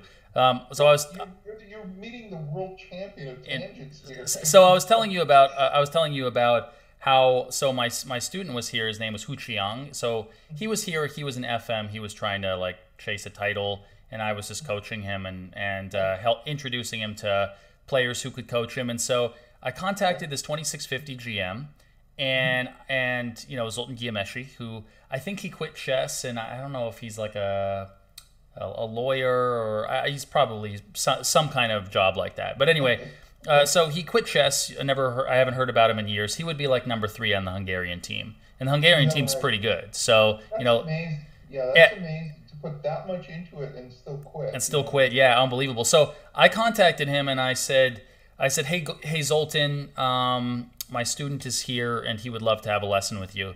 He goes, oh, sorry, I don't teach. And I said, okay, one day, 10 hours, 800 euros. And he goes, oh, by the way, I was coaching the Polgar sisters a few weeks ago. And oh, yeah, I'm a great coach, one of the most famous in Hungary. And he just like, in 2 seconds, he went from like, oh, I don't coach to 800 euros in one day. Okay. And you know what? I cannot be tempted by money, by the way. I can't either. Yeah. No, I cannot be tempted by money because I have only finite hours. Okay? Yeah. Yeah. And I don't do this for the money. Okay? Yeah. My parents ran a very successful business, about 50 employees. Okay? Yeah. I was offered a 6-figure income in my 20s, and I declined just because I wanted to write and play chess. Wow. Okay, so I don't do chess and writing for the money. Yeah, I don't think anybody goes into chess for the money. I happen to be comfortable now. Sure. Broke. But it took a long time. Yeah, it took a very long time. We were barely making house payments. My wife was a secretary then, and I'm this freaking chess player in the 80s and 90s, and I was, we're just barely making ends meet, and then even through the 2000s, the early 2000s, and then once the books came, okay, my income rose considerably. Mm-hmm. Then the fact that you're famous in chess means that everybody wants chess lessons. Yeah. And you can raise your rates. You can, and you basically, I could teach 60 hours a week. I never run out of people who want chess lessons. I tell 2 people a week, I can't teach you. Sorry, I'm maxed out. Mm-hmm. And I don't want, like I mentioned, I don't want to be obnoxious and raise my rates to some. I did have a student who was like, hey, I was paying this GM $140 per hour, and I've also heard of like 100. I think there was a guy, Elshan. Do you know who he is? Yes, more. The Iranian GM. Yeah, he's a good friend of mine on Facebook. I hope I'm not speaking out of school, but I'd heard that he had like charged some like $180 rate or something, and people were paying it. And it's like, what do you do if people are paying the rate? And it's like That's the thing. It's the what the market will bear thing. Mm-hmm. But see, the reason I don't charge 100, and I charge 60 an hour. Yeah. And so which is pretty reasonable. Okay, I think pretty reasonable. Mm-hmm. And the reason I do it is I mainly like real life students who live in San Diego. And if I accept a student online, it's almost always because I knew that person from somewhere before, or it's recommended by a good friend. Like if Silman tells me, please take this guy as a student. Okay, but the answer is no to everybody. Really? So let me ask you a hypothetical. Let's say you get an email from a random guy. He says, Cyrus, I know you're really busy. I loved your book, Chess for Hawks. I've pre-ordered your new book. I like your philosophy in, I don't know, name some book. Would you be willing to do 3 hours with me, and I'll pay $10 above your expected rate, and I'll pay you in advance? I would take the guy without taking the extra $10. Oh, okay. I would accept that person. Honestly, like, how I go with students, I get a feel for them. Like, is it a respect thing? Yeah. If I like what I see in the email, I'll probably take the student. And if I get a bad feeling, I'm like that with people too. I instantly get a good intuitive feeling. Yeah. Yeah. By the way, good, Eric, good. Okay. So I get that instant feeling, and I just stay away from people that I get this funny feeling from some people. I just stay the hell away. Yeah, I got some. I guess it's probably was just me including the word logic in my books and talking about it a lot. But I had some people like contact me about the book, and some guys were like, I'm a PhD in logic, and I had to like double take, like, is this guy just trolling me? And I looked the guy up, and I'm like, oh, he actually is. And it was like, I'm a PhD in neuroscience. I'm like, no, this guy's he actually is. And so like, actually, I would say a huge number of my students are PhDs. I've got Harvard professors. Yeah. I've got. By the way, that's a big draw for me. If you tell me you're a Harvard professor, I make room for you. I love talking to smart people. I love, like, after the lesson chatting with them, or I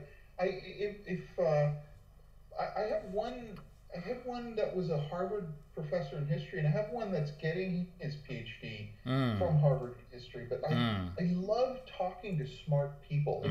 If you're a professor, that's an immediate yes. I just am attracted to the analytical side of it. Not about chess too. I think about life. I like talking to smart people about life. Yeah, no, there's a guy who I teach. He's a PhD in neuroscience, and he's just a ton of fun to talk to. And it's kind of like he introduced me to some of his friends who are in the same field, and I'm just like, this is just a great door opening experience. That's the thing. I love learning, and I love to see perspectives of very intelligent people. I'm attracted to intelligence. Me too. Yeah. So I would think most chess players. I'm attracted to this kind of like approach to making sense of complex things and throwing questions at them that I think very few people I know would be able to give me a good answer to, and they'll really think about it and grapple with it. And all my best friends, by the way, are professors. Every best friend I have is like a professor of many different fields too. Wow. But they're all like, even on Facebook, all my favorite people are professors. Wow. Or I like a lot of title players too, because we connect. Because we're professors in our own way. Of course we're professors. Of course we are. It's not like don't make the quotation mark. You are a legitimate professor. You could teach in a university. I think that 2300 is a professor. Yeah. Honestly, you're not a professor. You're a concert pianist. You're higher. Yeah. Okay. Like how many people become IMs and GMs? Like how many? Yeah. What age did you? Millions and millions. What? Anyone could get a PhD. At what age did? At what age did you make IM? Oh, I wasn't an IM till 42. That was another crazy 42 lunatic thing. It never occurred to me. I didn't care about titles. I thought titles were like, who cares? Because I knew I was GM strength for about an 8-year period. Okay? You were mentioning like strong IM, weak GM type. Yes, and in Blitz, strong GM. Yeah. I have a weird way of creating a dichotomy there. The way that I see it is like the really strong GMs I start to feel are like 25-80 plus FIDE. Do you feel that way? Like where they're playing black and they can outplay you in really unusual ways that may, like if I play like a 25-20 GM, probably the expected result is a draw, almost against any 25-20. But above a certain point, if I play someone in the not now, okay. I'm a caricature of my old strength. Sure. In my prime, if it was a low 25 GM, they would lose a lot. 8-2. Wow. They would lose 8-2 in a blitz match. I mean, and they would only draw games. They might win one. Wow. But if it's if the guy hit 2600, then it started getting tough. Yeah, the 20. Then I could edge them out. Even then. In blitz. In blitz. Yeah. And why do you think it was that? I mean, I guess you don't really have a great explanation for why you were so strong in blitz, but the gap from classical play. It's an autistic savant ability. Yeah. I get instant answers. Basically, I get instant answers. I see like a variation where it just pops, like it doesn't, it's not like one move then the next, it's just like bam, it just jumps in front of you. Well, you mentioned that you had like some kind of stories from your childhood of autism in school or things like that? Well, my mother hid it from my family, and my brother and sister found out that I was autistic 2 weeks ago. Wow. Because I basically came out in that podcast and announced it. I mean, why did you choose to do that? Just that it's not a big deal, or? It's a stigma. It is a stigma, and when you tell people, there's a subtle change in how they perceive you. There is a subtle change. Now, some people, they're very sympathetic, and others, it's like, wow, you're autistic, But there is a perceived change, and my whole life, all I ever wanted to be is normal, okay? And I realize I can't do it. Well, maybe chess is our way of being normal, chess was just my escape because it's an isolated game, and autistic people like isolation. I could study for hours in my room, And, alone. Have you ever met anybody? Have you ever met anybody who was like maybe on the spectrum, like about let's say like a 7 or something, who over time dropped down dramatically? That's me. That's me. Yeah. But I'm like I've got unbelievable autism radar. I can spot an autistic person in a nanosecond. I watch their eyes. If they, it took me 50 years of meditation to look you in the eye. Okay? Can you spot also by their gait? You know, kind of like standing on aren't they standing on their heels often, or walking on their tiptoes? They do quirky things. Anything quirky, if they do, they have little quirky things they do. But, I mean, there's a wide spectrum. Some people are barely autistic. Some people are. I was heavily autistic, and when I say was, am heavily autistic. Like I mentioned, I can't live alone. Okay, there's no way I would know how to pay my bills. If you taught me, I forget. Okay, next day I forget. If you tell me the simplest thing with any kind of technology, okay, you're like, and this was embarrassing. I loved announcing that I'm autistic, like, because now when people say, hey, can you email me, can you do this simple computer thing?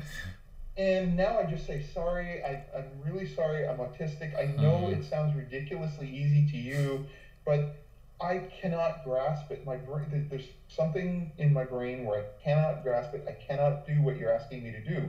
And before, I have to bullshit and pretend that, yeah, something might be wrong with my computer here. Let me see. What was it? I mean, did you have any funny stories or unusual stories, like when you were 15 or 18 or? Many. Like when I was a kid. Okay, first thing, I tested 3 grades ahead of my age. I skipped a grade myself. Yeah. Oh, did you? That horrible mistake. You could never get a date, by the way. And I told you at the beginning. It's a curse to have a high IQ. It really is a curse. Like, you're just screwed socially as you from youth on, and you're 100% like more screwed if you're autistic and high IQ. You know, and most I would say probably. I'm thinking 99.5 title players have high IQs. You can't do it without it, right? It's hard, yeah. Okay, so I tested 3 grades ahead, so they skipped me 2. And so here I am, 2 grades, wow. I'm 6 years old in a class with 8-year-olds. I don't speak the language, and I'm autistic. And where did you grow up? I grew up in Canada, in Montreal. We moved from Mumbai, India. So what is your nationality? 1966. Pardon me? What is your nationality? Indian. Oh, really? Oh. I'm Indian, yeah. Okay. I don't look, that's the other thing. I'm always the odd guy in everything. I don't look Indian. I'm 6'2". Martial arts. Yeah. When I met you, when I met you, I thought you'd be shorter than me, but I'm 6'1" and you were a little bit taller.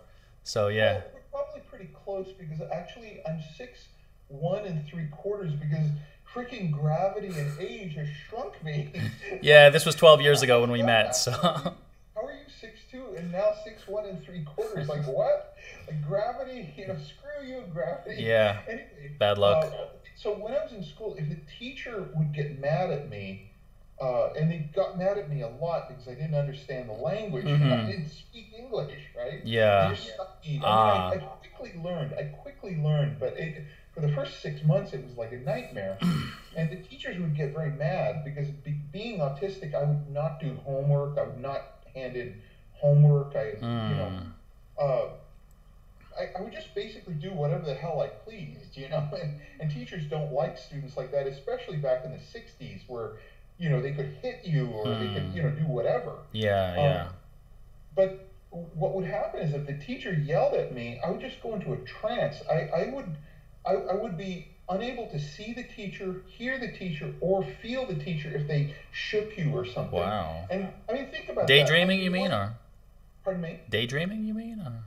No, autistic trance. I would just go into myself. It would be like I would just somehow my brain would be traumatized by the yelling, and I would just withdraw into myself, and I couldn't either see, hear, or feel their touch. And think about that. I'm one up on Helen Keller. Okay, you punch Helen Keller in the stomach. She goes, "Hey, God damn it, who did that?" But I'm one up on Helen Keller there. Sure. But they would call my mother, and my mother would come, and I would get beaten up all the time because I was Indian. Now I was often the biggest kid in the class, even though I was 2 years older. I was like this giant. 2 years younger, kid. Right? My father, I was 2 years younger, but I was always like about the biggest kid in the class still. And my father was like a wannabe Olympic athlete. He was 6'2", my uncle 6'2", and all like very muscular. Like my father missed the Olympics by one spot. My uncle made it. Both swimmers. Oh wow. And so like I was like naturally muscular even as a kid. Yeah. But you get 3 8-year-olds attack you, you get beaten up. So finally, around like age 8 or 9. I finally had enough, and I started. There was no such thing as a martial arts class in the 60s. People think there were martial arts studios. Nobody knew about that until Kung Fu, that show with David Carradine came out in the early 70s.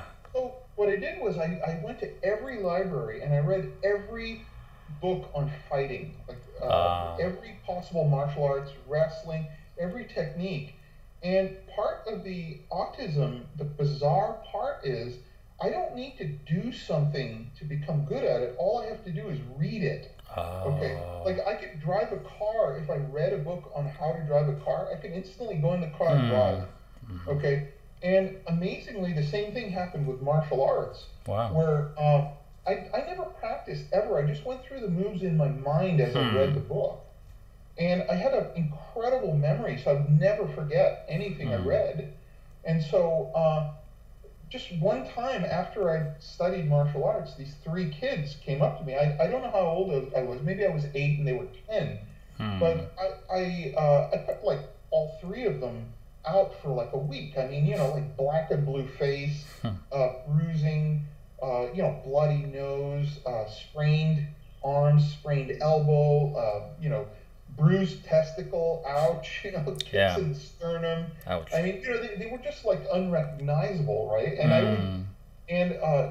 I wanted it out there that this guy is crazy, and so I would beat them to a freaking pulp. Okay, I mean, I would not just like, okay, I won the fight. I would like make them be scared of me for life. Like where those guys, even going through high school later, if they saw me in the hall, they would not make eye contact. Like they were scared of me for life after that because they thought I was crazy. And at that time, they didn't like nobody kicked in a fight. They used their fists, right?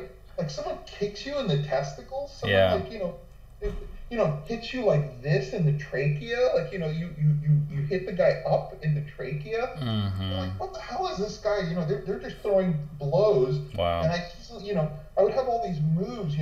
Okay, block, blow. Actually wrong arm. Block, blow. Immediately go down, hit the testicles, go up, hit the nose. And I do that in like less than a second, right? Like block, hit. I didn't need it after a while because because everybody was scared to mess with me after a while, right? But when I was 48, I fought, just sparred, friend. Yeah. I sparred with a 3rd-degree black belt who was 32, and I won quite comfortably. So I don't know what my level is or was. I mean, now maybe I get beaten up. I'm an old man now, so maybe now my kicks are ridiculously slow and they laugh and move out of the way. I don't know. Yeah. But I reached a pretty high level. I'm estimating like maybe a 5th or 6th degree black belt without ever practicing martial. Well, that's not true. My son did Shaolin Kung Fu for 4 years, so I did spar with him. Yeah. So I did practice there, but I've never taken a class. And I would attend his classes and I would watch intently. But that's like one benefit of the autism. You know, so it does have benefits. Like as I mentioned, I can write a chess book in 3 months, a 400 page plus 450 pages. I can do in 3 months, and it's not hard. It just and so you just would you say you write it mostly in the morning? You said no.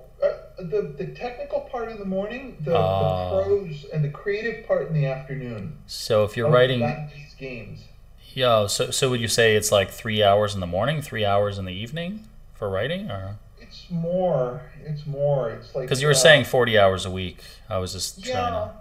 Yeah, maybe it is about 6 hours a day, and I teach maybe 3, but I work 7 days a week. Yeah. Is the thing. Well, why don't you have one day off? I don't know. Because I've been a workaholic my whole life. My mom's a workaholic. My whole family is. It's just the way I've been. Mine too. I grew up with workaholics. My parents were workaholics. See, they ran a business.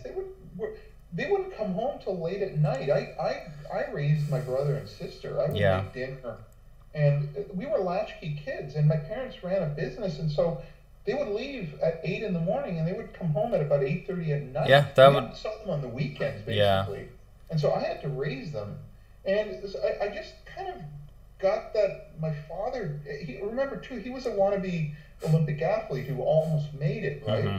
And so basically, he brainwashed me that the way to beat the opposition is to outwork them. Yeah. Outwork the opposition. They cannot handle the force. If they're gifted, they're screwed because that means they're lazy. If you're less gifted, that's your advantage. Yeah. That means you have to outwork them now. And it's been like that my whole life with everything. But see, my problem is I cannot work on anything that's I find uninteresting. If I open a math book when I was a kid, my eyes would just glaze over. I didn't care. I wasn't interested. I just couldn't do it. Like anything I'm uninterested, like even, like I say, technology, my eyes just glaze over if someone tells me how to do something and I can't remember. It's just, I cannot, no matter how hard I try, the concentration will not come. Wow. And the memory just erases it the next day. Wow. You know, the thing that I would say is I remember when I was in college, I was taking a Russian class, and I had a bunch of these different classes, and I remember I was just doing some chess analysis while I was in the class, and the teacher, so I was able to concentrate, but I just liked multitasking. I liked doing many things at once. And I just like, I would be a little bit bored if I was just focusing on the class. But if I had that chess stimulation on the side, then I'd be like, okay, I'd be listening to this and I'd be focusing on this. And the teacher just was so mad. She just came over, took my laptop. I was like, hey, you can't take that. That's $2,000. Give that back. I think the teacher eventually did give it back. I don't know what the legal ramifications are of stealing something. Take a laptop. That's called theft. Yeah, I don't think you can do that. After the class. Yeah, I was. Taken from you during class, or but you can't take a laptop. That's called, I'll be my attorney will be contacting Yeah. you shortly. You can't steal someone's laptop. But yeah, I got busted all the time for reading chess books on the sly. Like the trick, of course, is you put the math book here, and the chess book is smaller. And you put it inside. But oh my God, the teachers would go nuts. Yeah, my trick was to have a Bill Cosby book cover over the chess book. But nowadays, I think people would say, please read the chess book and not the Bill Cosby book. So, times have changed. It's funny about the zeitgeist of things. Like, he's this father figure in the 80s. Yeah. Like this beloved figure. And now it's like, oh, Bill Cosby, yeah. Nope, chess books, no Bill Cosby now, yeah. But it's funny how that works, Like, I mean, even with Fisher, it's like that. Like, when he went insane... And like and he started spouting the anti-Semitism. I remember, I listened to his interview after 9/11 happened, and I just flew into a rage. I remember I flew into a rage when I heard it. He was laughing, and he was saying, ha ha ha. Yeah. Jew York deserved it, and just. I mean, but I just remember getting into a rage, like listening to him. And this guy was my hero since childhood. And I remember the mixed feelings. It's like, it's like you worship your God, but your God gets busted for child porn, and suddenly you see her. Well, a lot of your God very differently, Well, yeah, things change. I mean, like, so in 2013, 2014, I was friends with a guy on Facebook who was less famous than me. His name is Jordan Peterson. Now he has 2 million followers on everything. And so I would just, people, my friend would tag me in posts with him, and we would go back and forth and have discussions. And it was just this psychology professor from Canada. Nobody knew who he was. His YouTube channel had, I don't know, 2,000 subscribers. I was like, yeah, I wonder if this is going to take off a little bit. But, it just seemed like kind of like, you mentioned you love professors. It just seemed like a kind of normal professor. And then suddenly he was just like, touring everywhere around the U.S. and became this very famous figure. And I was like, hey, wait a minute. He written a book, though. He must have written some best-selling book. He wrote a best-selling New York Times book. Well, there you go. That's why. Yeah, New York Times bestseller, yeah. I hate the New York Times bestseller list, by the way, because guys like you and me, we could write the greatest chess book in the history of the world. It wouldn't make it, yeah. I'm sorry. You are barred for life from the New York Times bestseller list because people are too dumb to understand what you're saying. Yes. We are victims of the complexity of the game. That's why chess will never be popular. It takes years just to be a really bad club-level player.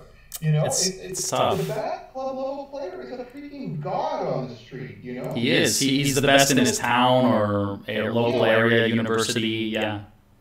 I was talking to a friend yesterday on Facebook, and I was talking about Nancy and I walk at this mall every Sunday morning just for exercise. Before the mall opens, we just take this spin. It's an outdoor mall. This is California, so everything's outdoor. Right. So anyway, not that I have to tell you, you're from California. I've been there before, yeah. Just for 20-something years, yeah. Anyway, there's this oversized chess set there, and kids play and people play. And I go berserk if someone, the board is set up wrong, or, like the white square is on the wrong side, they set up the board completely incorrectly, or they miss a mate in one. I go berserk, and Nancy is like, no, you're not going to go over there. You're not going to tell them that. You're not going to tell them that. And it drives me nuts. And I told a story of once I was playing in this norm tournament in San Francisco. I told you I went for my norms at age 40. Yeah, wow. I went for my norms. And I became an IM on my 42nd birthday. Wow. Anyway, I was in San Francisco for one of the norm tournaments. And I saw these guys playing chess, and they looked like they were 800 strength or something. And then I saw this mate in 3 for one guy, and he made this double question mark where instead of mating the guy in 3, he now is dead lost, like hung something and is dead lost. And I said, you missed the mate in 3, and then I reeled off the variation. And the guy said, no, I didn't. And I went, like, what? I just told you the line. Yeah, it's forced. I just got irritated and walked off, and I told the story to a friend of mine on Facebook, and he said,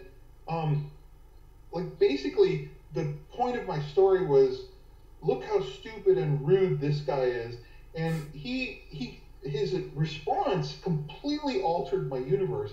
He said, no, you were the one who was stupid and rude. And I went, what? And he said, look, this is the way chess works. Basically, people who are rated players are like the wizards in Harry Potter. And the people that either don't play chess or play in the park, or basically 600 to 800 to 1,000 rated players, they are the muggles, and they live in a completely different world. And they don't actually want to learn chess. Some don't, okay? What they want to do is beat their opponent, other 600 rival. That's their goal in life, but they're too lazy to buy a book and read it or study it or check anything out online or do any chess puzzles. They just think next time I'll play this amazing move. And, you know, I remember one of them telling me, you know, like, you know, I have this system and it's unbeatable. I beat the Sicilian. I push my H-pawn, H4, H5, and then I push my A-pawn, A4, A5. It just confuses them, and it's a forced win against the Sicilian. And like, what can you say? But great,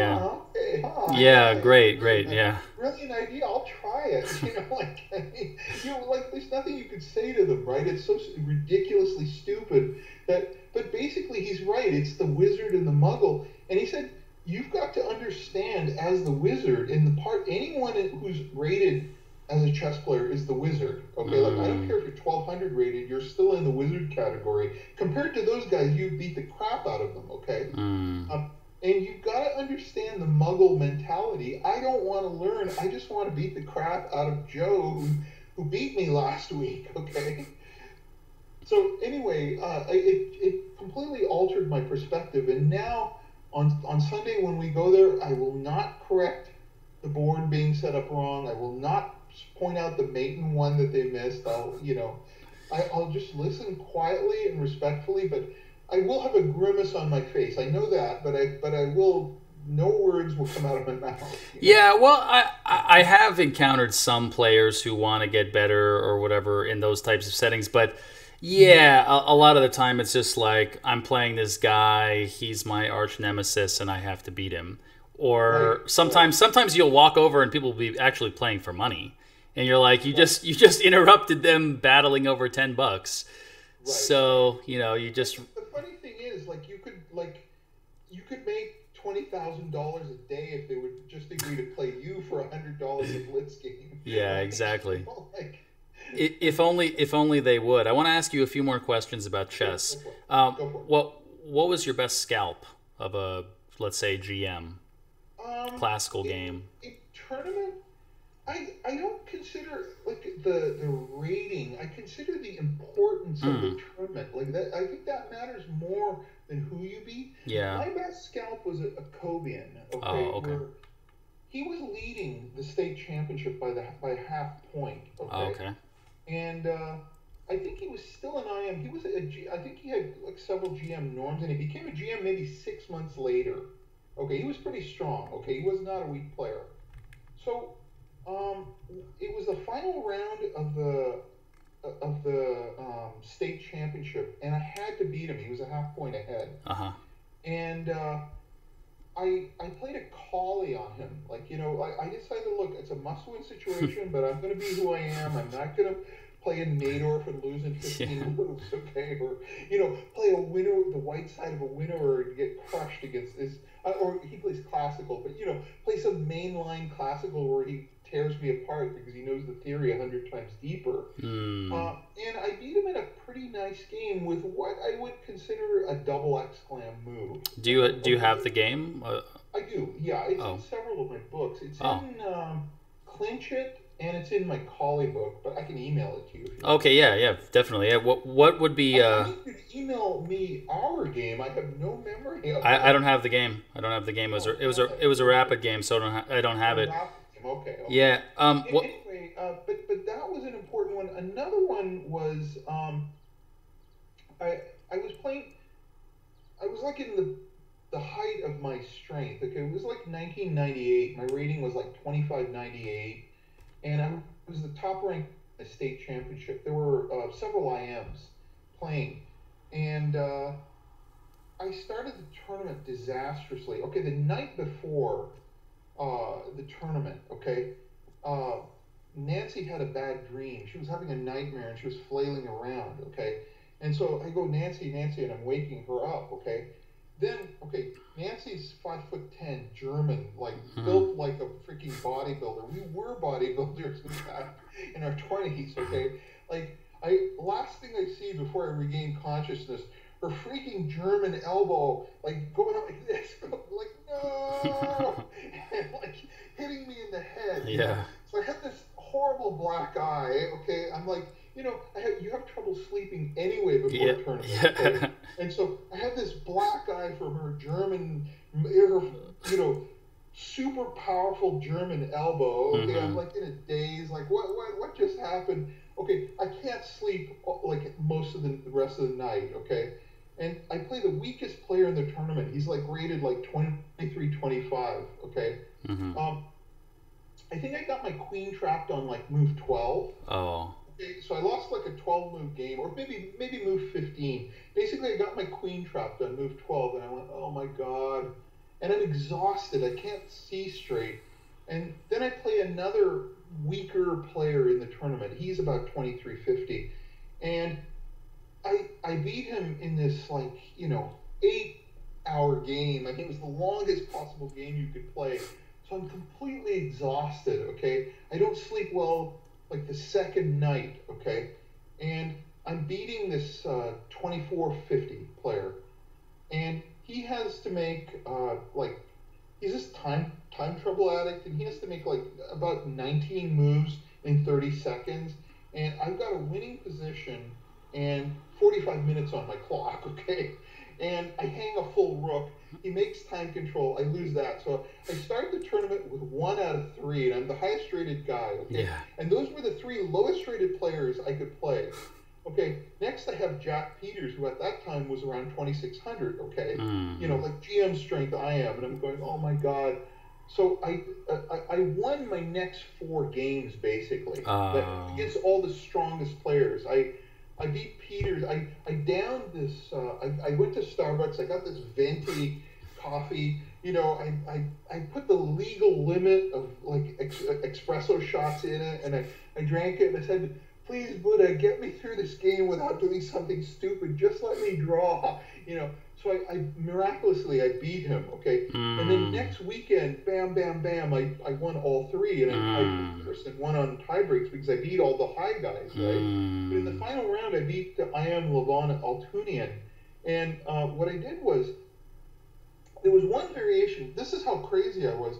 There was one variation where it's a draw, and there's another variation where I lose, but he has to find the right move. Oh, otherwise you win, right? Otherwise I win. Yes. Correct. Yeah. Correct. I actually picked that one, Yeah. seeing that I lost. Yes. I didn't want second place. I said this run must continue. That was the biggest scalp of my life. Yeah. The crazy chance I took, okay, in that game. And I drove his king his king got driven to F5, and he got mated. Okay, I was more proud of that 4-game winning streak than any other GM I've ever seen. So there's a Jacobian, because it was in the final round, because it was a must-win. He's the strongest player in the tournament. I knew this guy would be like a major gun. I knew he would be unbelievably strong. And there was he tried to offer a repetition. No, repetition. And I played like one of the best games of my life in that game. Oh, wow. Yeah, so, I mean, kind of what you said about that, it especially taking the risk where it's you either win or you lose. I have a chapter in my new book which sounds similar to some of the stuff in your Winning Ugly book. Basically, I have a chapter called "When Playing a Bad Move Wins a Good Game." That exact type of situation.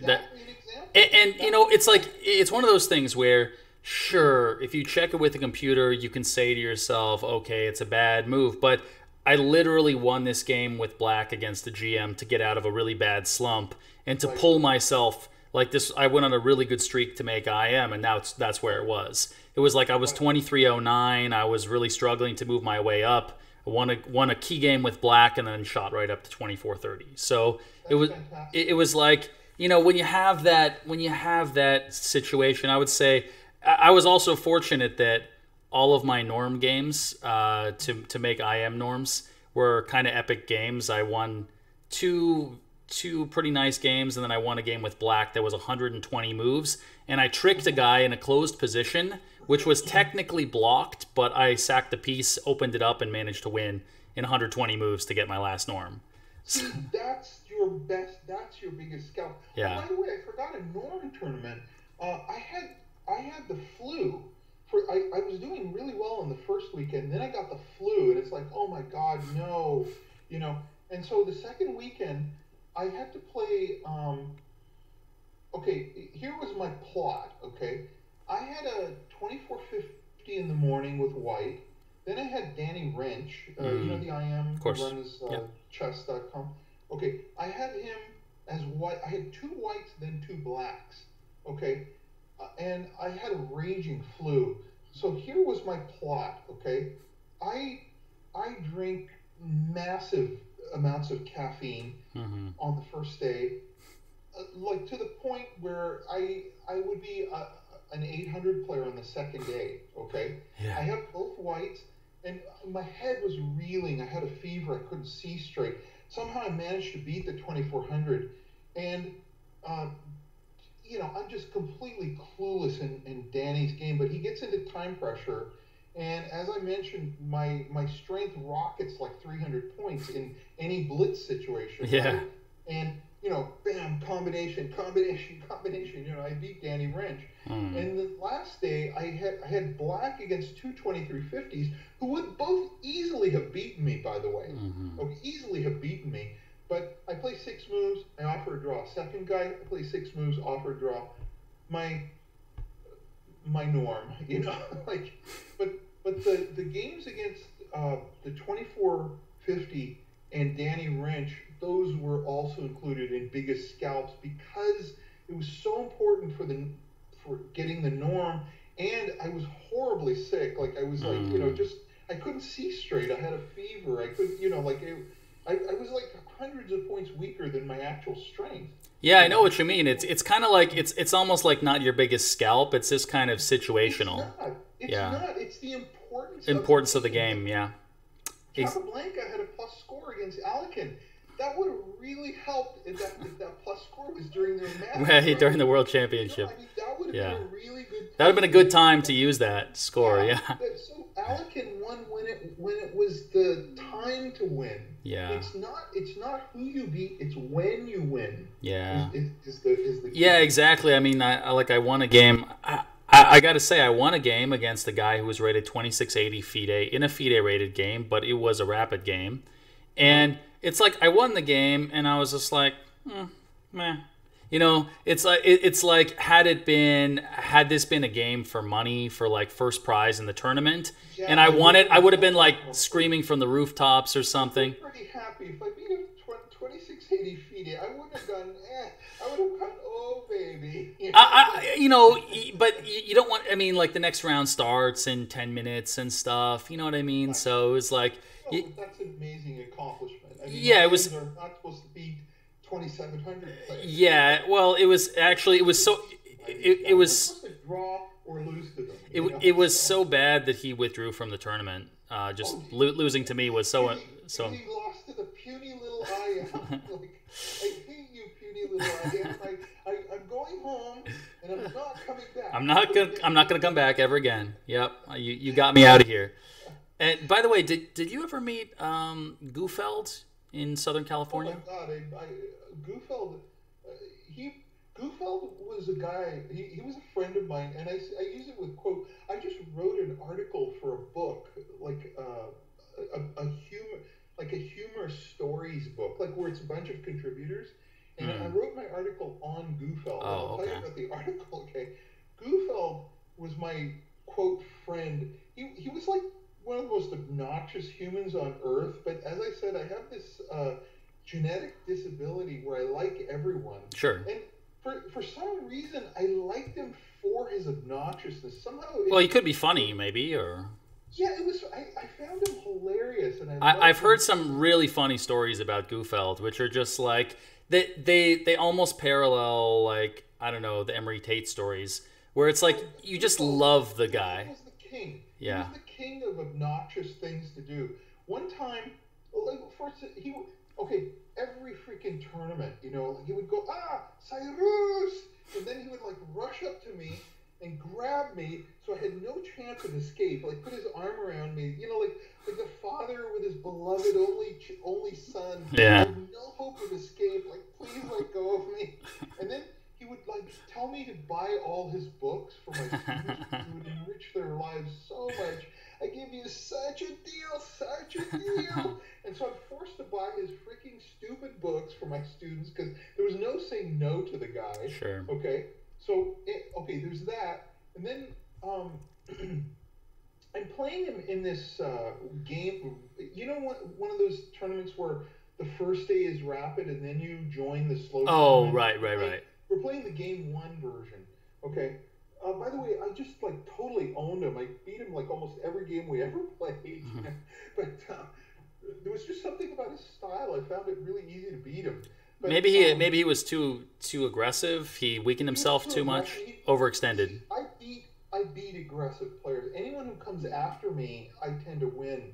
It's the more Karpovian players that are more difficult. Yeah, I have a lot of. I actually hardly ever lose, but my weakness is beating weaker players. I have a terrible time beating weaker players.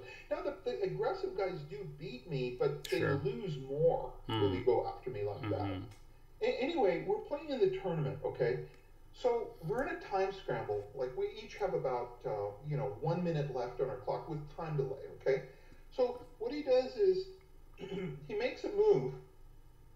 Okay, which is an okay move. Punches his clock, then he like unpunches his clock, restarts his clock, takes his move back, makes another move, and punches his clock. And I'm going, WTF? Like what's going on here? But then I realize, hey, his new move is a mate. I could mate him in 3 moves. I see mate in 3, so I accept his new move. Okay, I let him do it, and so then I've made him. And then in the middle of the tournament, I mean, everybody's in a time scramble, okay? Like 300 people in the room, 400 people in the room. Major tournament, okay? Time scramble happening. Which tournament was this? I can't remember. It's LA Open or something. LA, and it was in 2000. I do remember it was 2000. Big tournament in LA in 2000. It could have been Memorial Day. It could have been anything. I don't know. I just can't remember the tournament. And I can't even remember because I didn't even write down the name. All it says is Los Angeles 2000 on my in my chess base, like when I entered it. Anyway, it may have been 90. It may have been 99 actually.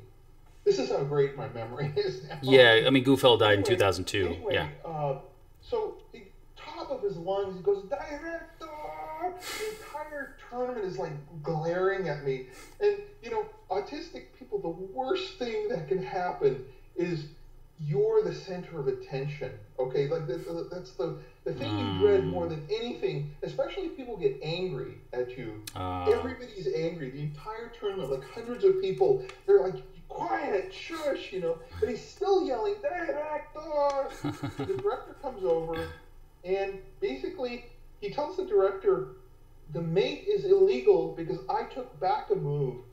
So the move I took back is an illegal move, and you as the director, it's your responsibility to make me play the first move, and therefore the mate doesn't count. So basically, he's saying, I want to take back on my take back. Okay? And director John Hillary, the late John Hillary, just like he started laughing, and he said, "Are you serious?" And okay, Gufelt was a very bad guy to laugh at, by the way. Oh yeah, I bet. Then he yelled at the top of his lungs, "This is not chess!" At the top of his lungs, and I'm thinking, is it possible to die of shame? Maybe the first guy in history, I just dropped dead of pure shame, I was embarrassed for the rest of the tournament. It actually, through my entire tournament, I could not recover psychologically from that. I was so traumatized by the entire tournament looking at me that I played like crap for the rest of the tournament, Wow. That's a pretty intense. Because I just knew, just from the area you were in, I was assuming you knew Gufel. I didn't know you had, Oh, no, we knew. Oh my God, he would if I played the Scandinavian, okay, I'm a Scandinavian expert, okay, I played the Scandinavian, the queen takes d5 Scandinavian, okay, oh my God, Gufel would go apeshit, he would grab me after the game and tell me, "Why are you bringing out queen early?" And then he would go into his usual spiel. It would be, what was it? He would say, in opening, king is way. You must protect way. I'm going, dude, the Scandinavian is playable. Nyet. level, you know. So it's like I have to explain my openings to him, you know, somehow. Like I'm not allowed to play what I want to play, you know. Like, oh my God, you got like one time at the American Open, I played an Alekins defense on him, and he just, that was the American Open, by the way, which I won. Okay, and he's like shaking his head. Bad move, Cyrus, bad move. This is during the game, okay? Yeah. Like, you're not supposed to talk to the guy that you're playing and just tell him it's a bad move. Right? Yeah. Shit. I mean, so. Yeah, well, I have a very big heart for the players like that who I don't know, always had the funniest and most interesting stories about them. I love them too because they produce stories. Yeah, they make chess so exciting. Yeah, they make chess fun. I know. I loved him. Yeah. But he was officially the most obnoxious human on earth. I mean, at the time, he really was. Like, I mean, he just wanted everything his way. I've never met a person like that. You know. Really? Wow, that's incredible. And just have a couple more questions here. Let's see if these will be easier to answer. Favorite opening? Well, is black or white? Black. Let's start with. I would say Scandinavian because I always get my Caro-Kann position every time. You know, the pawns on. But why not the Caro-Kann then? Because of people like you, Eric, who play that crazy knight c3 g4. Yeah, I was really surprised that I was able to catch you in that, and I was like, wow, this is the best position I'll ever get against him, and I didn't win it. Oops. So. But see, that's the reason. The Scandinavian always wins because the duller the position, the more likely I am to beat you. Okay. The more rigid, and if any pieces get off, my rating like rockets in any ending. My rating like rockets 200 points. As soon as queens come off, I just go, oh, thank God. You know, like, okay, now I can't lose. You know, but if queens are on, I'm just in mortal danger every game. Yeah. But Scandinavian, because I always get that bishop on f5, the pawn on e6, the pawn on c6. Essentially, it's a Caro-Kann variation where it's a classical Caro-Kann every game. Where you've avoided the more troubling lines. I avoided the exchange line. I avoided the Panov-Botvinnik because that's an open position. You just drop my strength by 150 points by playing Panov-Botvinnik. Yeah. You play your easy e5, knight c3, g4. Easy position. I don't like it. I don't want that. You know. So as long as I can have any stable position, like London with white, Colley with white, Torre with white, like I can't lose a Torre. I can only draw or win. You know, with London too, I just can't lose those. I draw or win. It doesn't matter who I play. You know, I also noticed that. Slav too with black. I love Slav. It's just the stability of it. Were you happy to see Carlsen playing some of those openings? I mean, like just Lakali and stuff like that. I love it because they give it legitimacy. Yeah. I've never figured out this bad rap for the Colley. Like, it's like... Yeah, how could it be bad? I mean, like, with certain openings, it's kind of like, how could it be? Semi-Slav, and wow, what a hero you are. But you play the Colley, and you play it in the semi-Slav fashion. Yeah, move up. Yeah. Oh, you effeminate little turd. I hate you. It's... Colley, I hate you. Like, it's bad, but the semi-Slav good. It's really strange. I found that to be very bizarre because there will be a lot of openings that, if you reverse the colors, it's an aggressive, dynamic opening for someone with a great personality. It's like you're this little chicken shit who's the antithesis. I can't say the word right. Antithesis of. Kasparov. That's the reason I'm a writer, by the way, and why I hate interviews, because I could write antithesis. Yeah, can't say it. Yeah. Anyway, you're the antithesis of everything that's noble in a soldier. If you play Colley, okay? You're this cowardly, gutless draft dodger if you play the Colley, but you're this noble war hero if you play to move down. And it's Like, if you play the Botvinnik semi-Slav and memorize 35 moves like some of my IM friends do, then I'm just playing the same opening. It's the same thing. Yeah. You're my hero. You know, like, I don't. Yeah. Well, also I've been guilty of that from the black side, where I see somebody play knight f3 b3 or something, and I'll go, I should totally beat this guy, And then what happens is we reach like a Queen's Indian where he's a tempo up, and then I realize, why am I not better? I should be better with black here. Why am I not better? And it's like, oh, logically I have no reason at all to be better. So, of course, yeah. Yeah, I love B3, which is another opening people crap on. But Queen's Indian is perfectly playable. But if you play B3, you're a jackass. Remember, the stupidest review I've ever gotten in my life. I mean, one of the stupidest. I've had many incredibly stupid reviews.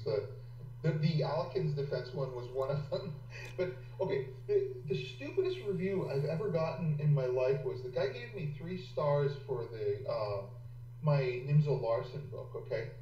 And because it wasn't bold enough, or I loved the book, great writing, I loved everything about it, but B3 is a stupid opening, so I'm deducting 2 stars. You know, like, dude, if I ever meet you in real life, I will break some bones, okay? Because people like you should not be walking around on the earth. I do not deserve to be on the earth with someone as stupid as you. And but I thought.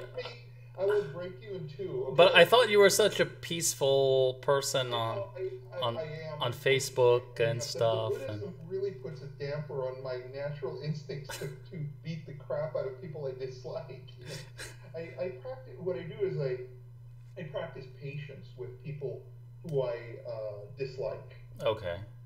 I do meditational practices. Well, oftentimes I mean, if somebody really, I mean, I would say I probably have very few people who actually genuinely hate me, but there was a guy I know who's a national master, and he said something like, oh, the organization was horrible in the Kislik book. And I'm happy to hear I'm happy to hear, because I know it's absolutely nothing. But I know, but by the way, but anyway, so because we had talked about how when you have the organization in your head, the map for the book, then it's just you just fill it in, and then it's like then you feel a sense of closure, I guess, with the book. And so anyway, but I asked the guy, and I was like, okay, so. This was my point. I wanted to start from simplest things and then build up. I wanted to start off, like with peace values and really simple things, and then build up to a greater and greater understanding of how we can break down chess and apply logic in chess. And he was like, the book, I lost it. So, and I was like, I'm not challenging you. I'm not like attacking you or anything. And he really he felt like he was really called out on it, and I was berserk, right? I have those all the time. But I never respond. I never responded, by the way, ever. To no matter how ridiculous the review, I never respond. By the way, I'm going to teach you something very important right now. I want you to take notes. I want you to remember this forever and ever.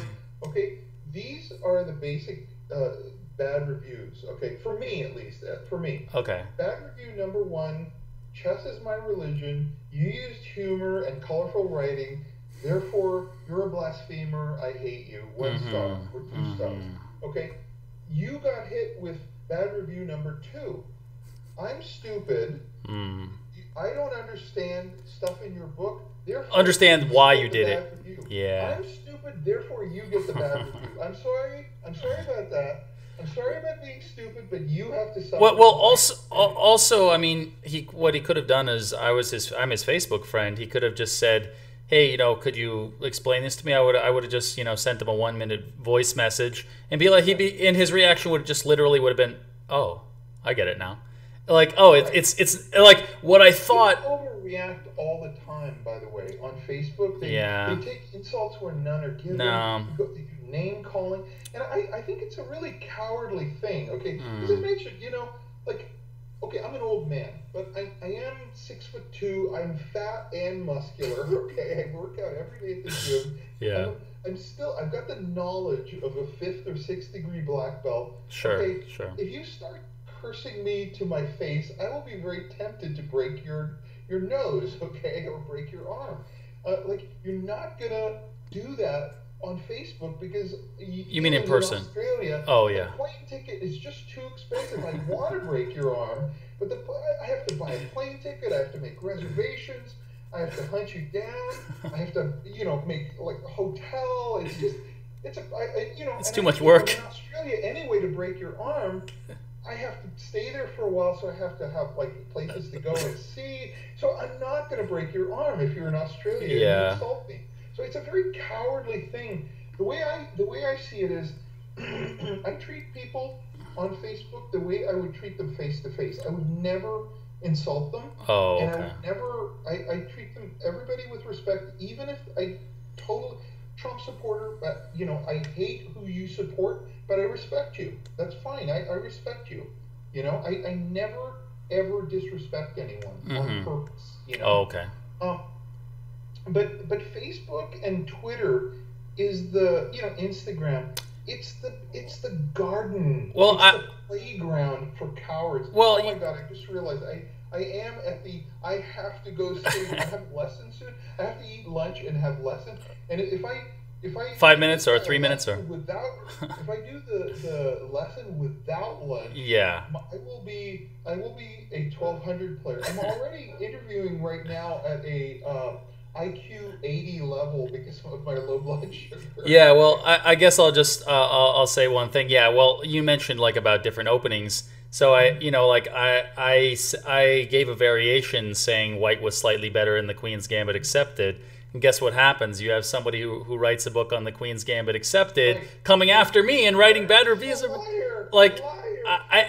It was just totally an accident. I did not mean any disrespect in any way to the Queen's Gambit Accepted, which I think is actually quite an enjoyable opening. And then I have somebody who's writing books on the thing, and it's like, oh no, it's like anger is not an external thing. Anger is an internal thing. I could have interpreted Goofeld as what an asshole. Okay, I could have interpreted it like that, but I didn't. I found the guy completely delightful. Oh yeah. It was my interpretation. It's how you. And a lot of people hated.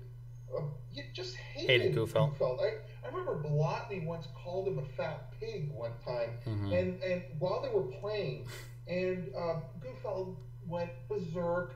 The director. Every game in the tournament hall stopped. Yeah.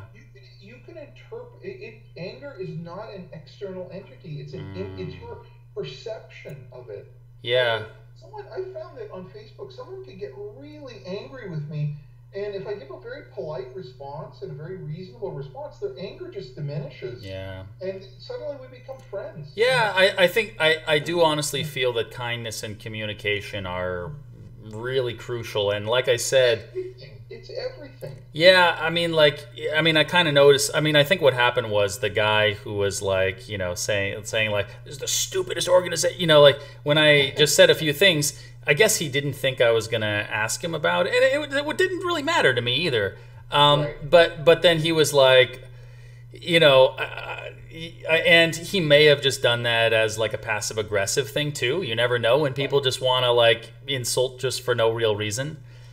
Just like you said, the cowardly thing. But if like you said, it is all internal. If it's other people's prerogative, and my idea is just basically I want to reach as many people and help them out however I can. And that's what you're doing. Yeah, that's what I'm trying to do. Last thing I'll say is your books too. You're a teacher in your books too, not just in your lessons. True. You may even reach many more people than your lessons. Oh, I think I will. And what books of yours would you recommend most highly to somebody who doesn't know you or hasn't read your material? Well, Chess for Hawks won Best Instructional Book for 2017, American Chess Journalists Association. Yeah, I was going to mention that one, the Winning Ugly book, or would you put the Winning Ugly book up there as one of your top recommendations? It's a very eccentric book. It has the craziest. Craziest lines, E4, F6. That I've ever picked. I have a game in there where Morphy is white against Barnes in a match game. Yeah. Morphy opens E4, Barnes plays F6, crushes Morphy. But completely flustered, crushes him. But a lot of people, I like those. I don't know if you read those Amatzia Avni books. I think those were some of the most underrated books. Creative Chess, Devious Chess. They're pretty short books. They're like 200 pages. I recommend if you. It's one of my most fun and most creative books, Winning Ugly. For my favorites for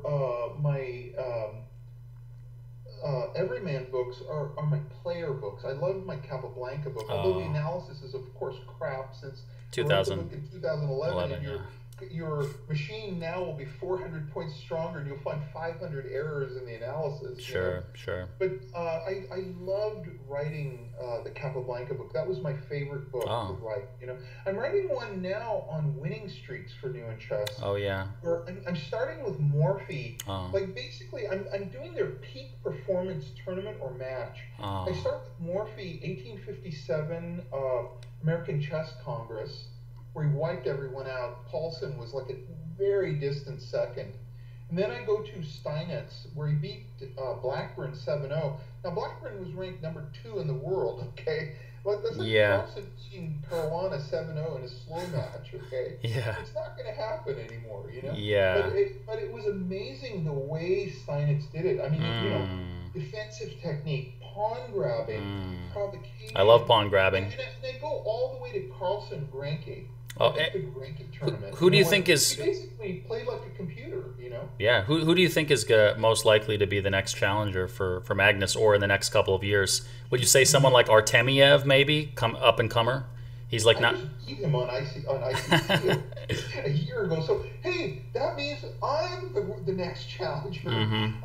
No, well, I don't know. There's so many there's so much in gifted youth. It could be 15 different people. Yeah. It literally could be 15 people. And it could be someone you've not even heard of, or he's under the radar right now, but explodes 300 rating points in the next 2 years, I don't know.